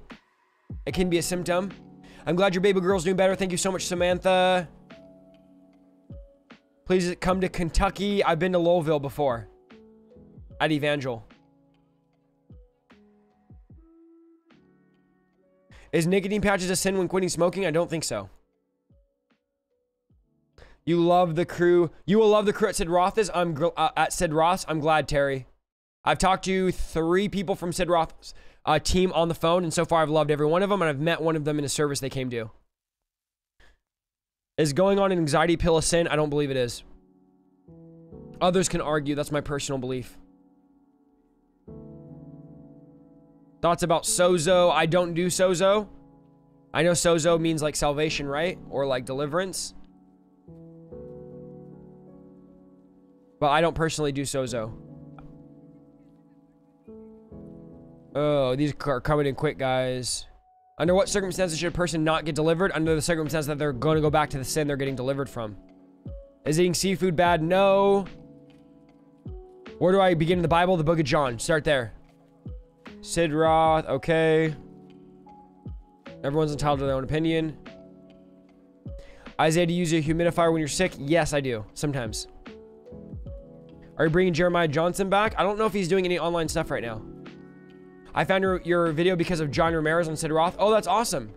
How did you do that? Explain how you found my video on John Ramirez on Sid Roth. I don't think he talked about me, did he? Maybe just you were watching that and then mine showed up? If you have an incubus demon, are you sinning? No, not necessarily. How should I spread the gospel as a teenager? Do it on TikTok. It's crazy right now. You can literally go viral like so easy.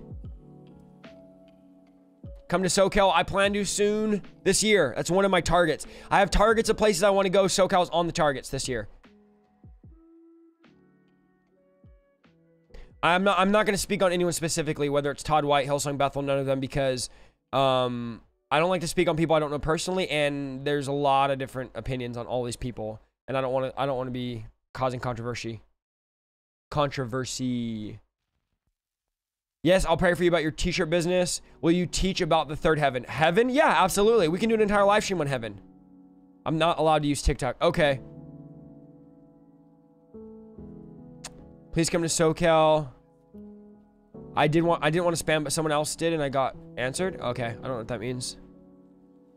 It's using wisdom. Yeah, I don't like... I'm not going to cause controversy, guys. Here's the thing. I don't have energy to fight battles that are unnecessary. So if I'm going to start calling people out and causing controversy, I don't even have energy to... I'm trying to fight my own battles with the enemy. Why am I going to start extra battles to fight that I'm not even authorized or have energy to fight? So I pick my battles wisely. Will you teach on the vaccine? I did a video on is the vaccine the mark of the beast, but I don't have plans to do a video on the vaccine. Again, I don't want to bring division over people to people. unnecessarily.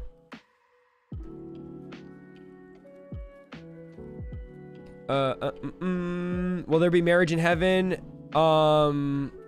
I know they say no, but there's an indication. No, there's no marriage. In heaven, you will be unmarried like the angels in heaven. So, for instance, somebody wrote on my video of the incubus, succubus, and like spiritual spouses, they said, Isaiah, the Bible says there will be, angels can't get married, there's no marriage. The Bible doesn't say that. The Bible says you will be like the angels in heaven who are unmarried in heaven. So, the book of Genesis talks about how angels, fallen angels, were marrying people. But in heaven, angels don't get married. But spiritual spouses can marry people. Spirits can attach themselves and come in covenant and try to, and marry people according to the book of Genesis. But that's a video I already have made, so I won't go into detail on that. Angels can have sex with people on earth, yes. But not in heaven. No, you will not be married in heaven. It's very clear you'll be unmarried like the angels in heaven. I haven't talked to Kevin Ewing yet.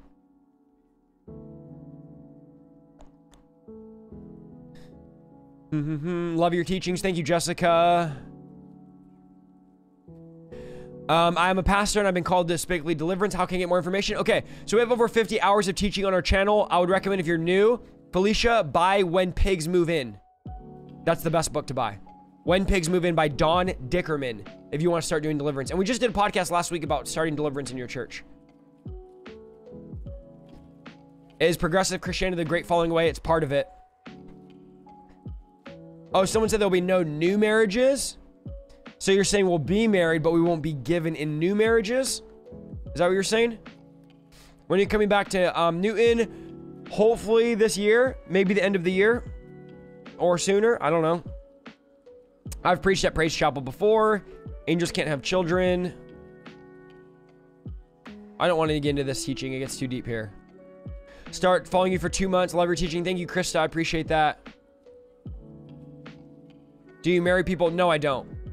I don't marry or bury. I've done one funeral, and the only reason why I did the funeral is because the lady's dying wish was ask Isaiahlukesaldivar to marry me, preach the way he preaches when he travels and preaches at his church, and if you ask him to do it, he'll say yes.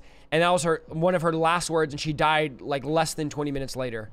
So I pretty much had to do it. I was like, I'm not going to say no to a lady's dying request. True story.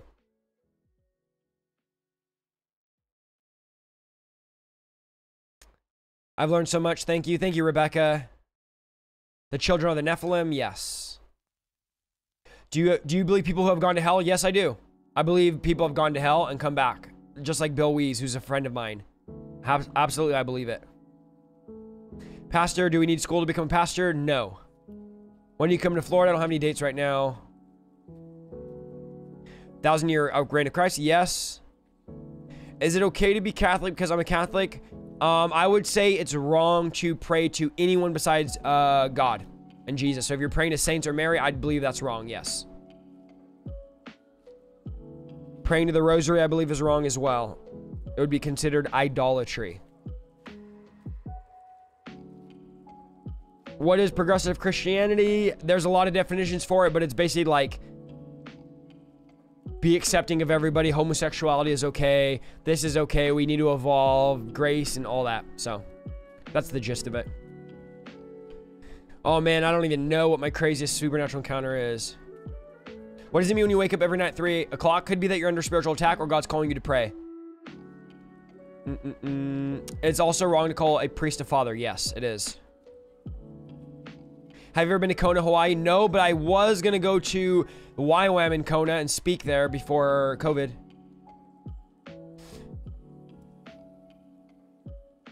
How can blasphemy of the Holy Spirit be committed today? Very simple. Call somebody casting out demons of the devil. When you attribute the work of casting out demons to the work of Satan, that's what Jesus says, the blasphemy of the Holy Spirit. Anything you attribute, when the Holy Spirit's moving and you're saying that's satanic, that's the blasphemy of the Holy Spirit. Go read the entire chapter in context. Don't separate it by verse and you'll see exactly that's the context.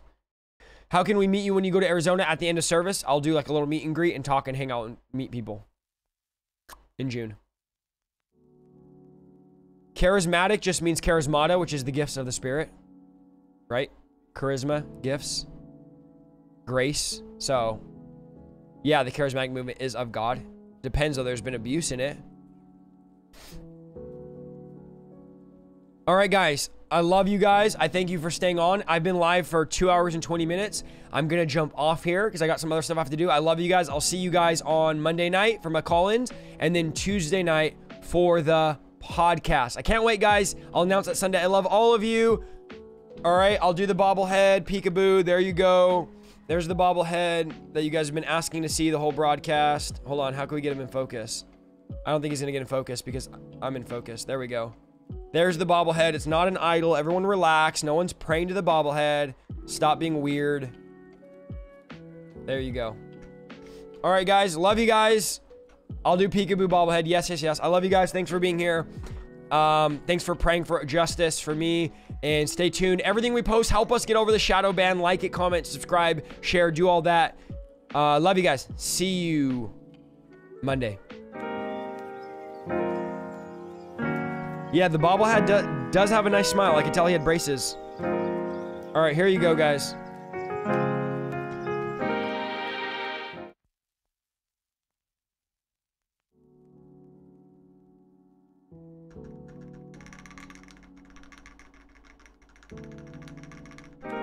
I know for some reason that's so funny because I laugh every time I do it. That was me preaching tonight, moving my head all over the place. I know that's your guys' favorite part. All the hours I spend studying, and that's the best part. No, I'm kidding. I love you guys. I appreciate you guys. Good night, everybody.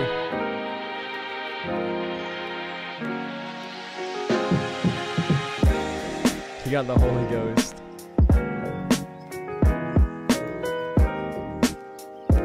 Why is that so funny? I don't know.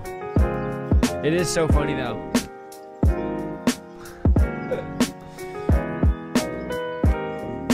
The bobblehead needs a sippy cup, right?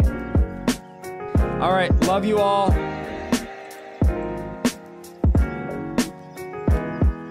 I love when it's over and I hear Isaiah talk over the ending screen. I don't know why. I know everyone says that. They're like, I have to wait till the ending screen. I have FOMO. I'm gonna miss out. I love hearing you talk over the ending screen. I don't know why. Nobody knows why they like it. We are on Spotify. We're on Spotify, Google Play, Apple Podcasts. You have to look up Revival Lifestyle Podcast. Tonight will be on uploaded Friday on Spotify. Revival Lifestyle Podcast is what you have to look up. Sippy cup peekaboo. It's satisfying. Thank you. The names used to be tradition. I know, Ryan. I'll do the names on Monday. My voice is just dead. Good night, guys. Love ya. See ya. Keep praying for my daughter. I'll keep you guys updated. Good night.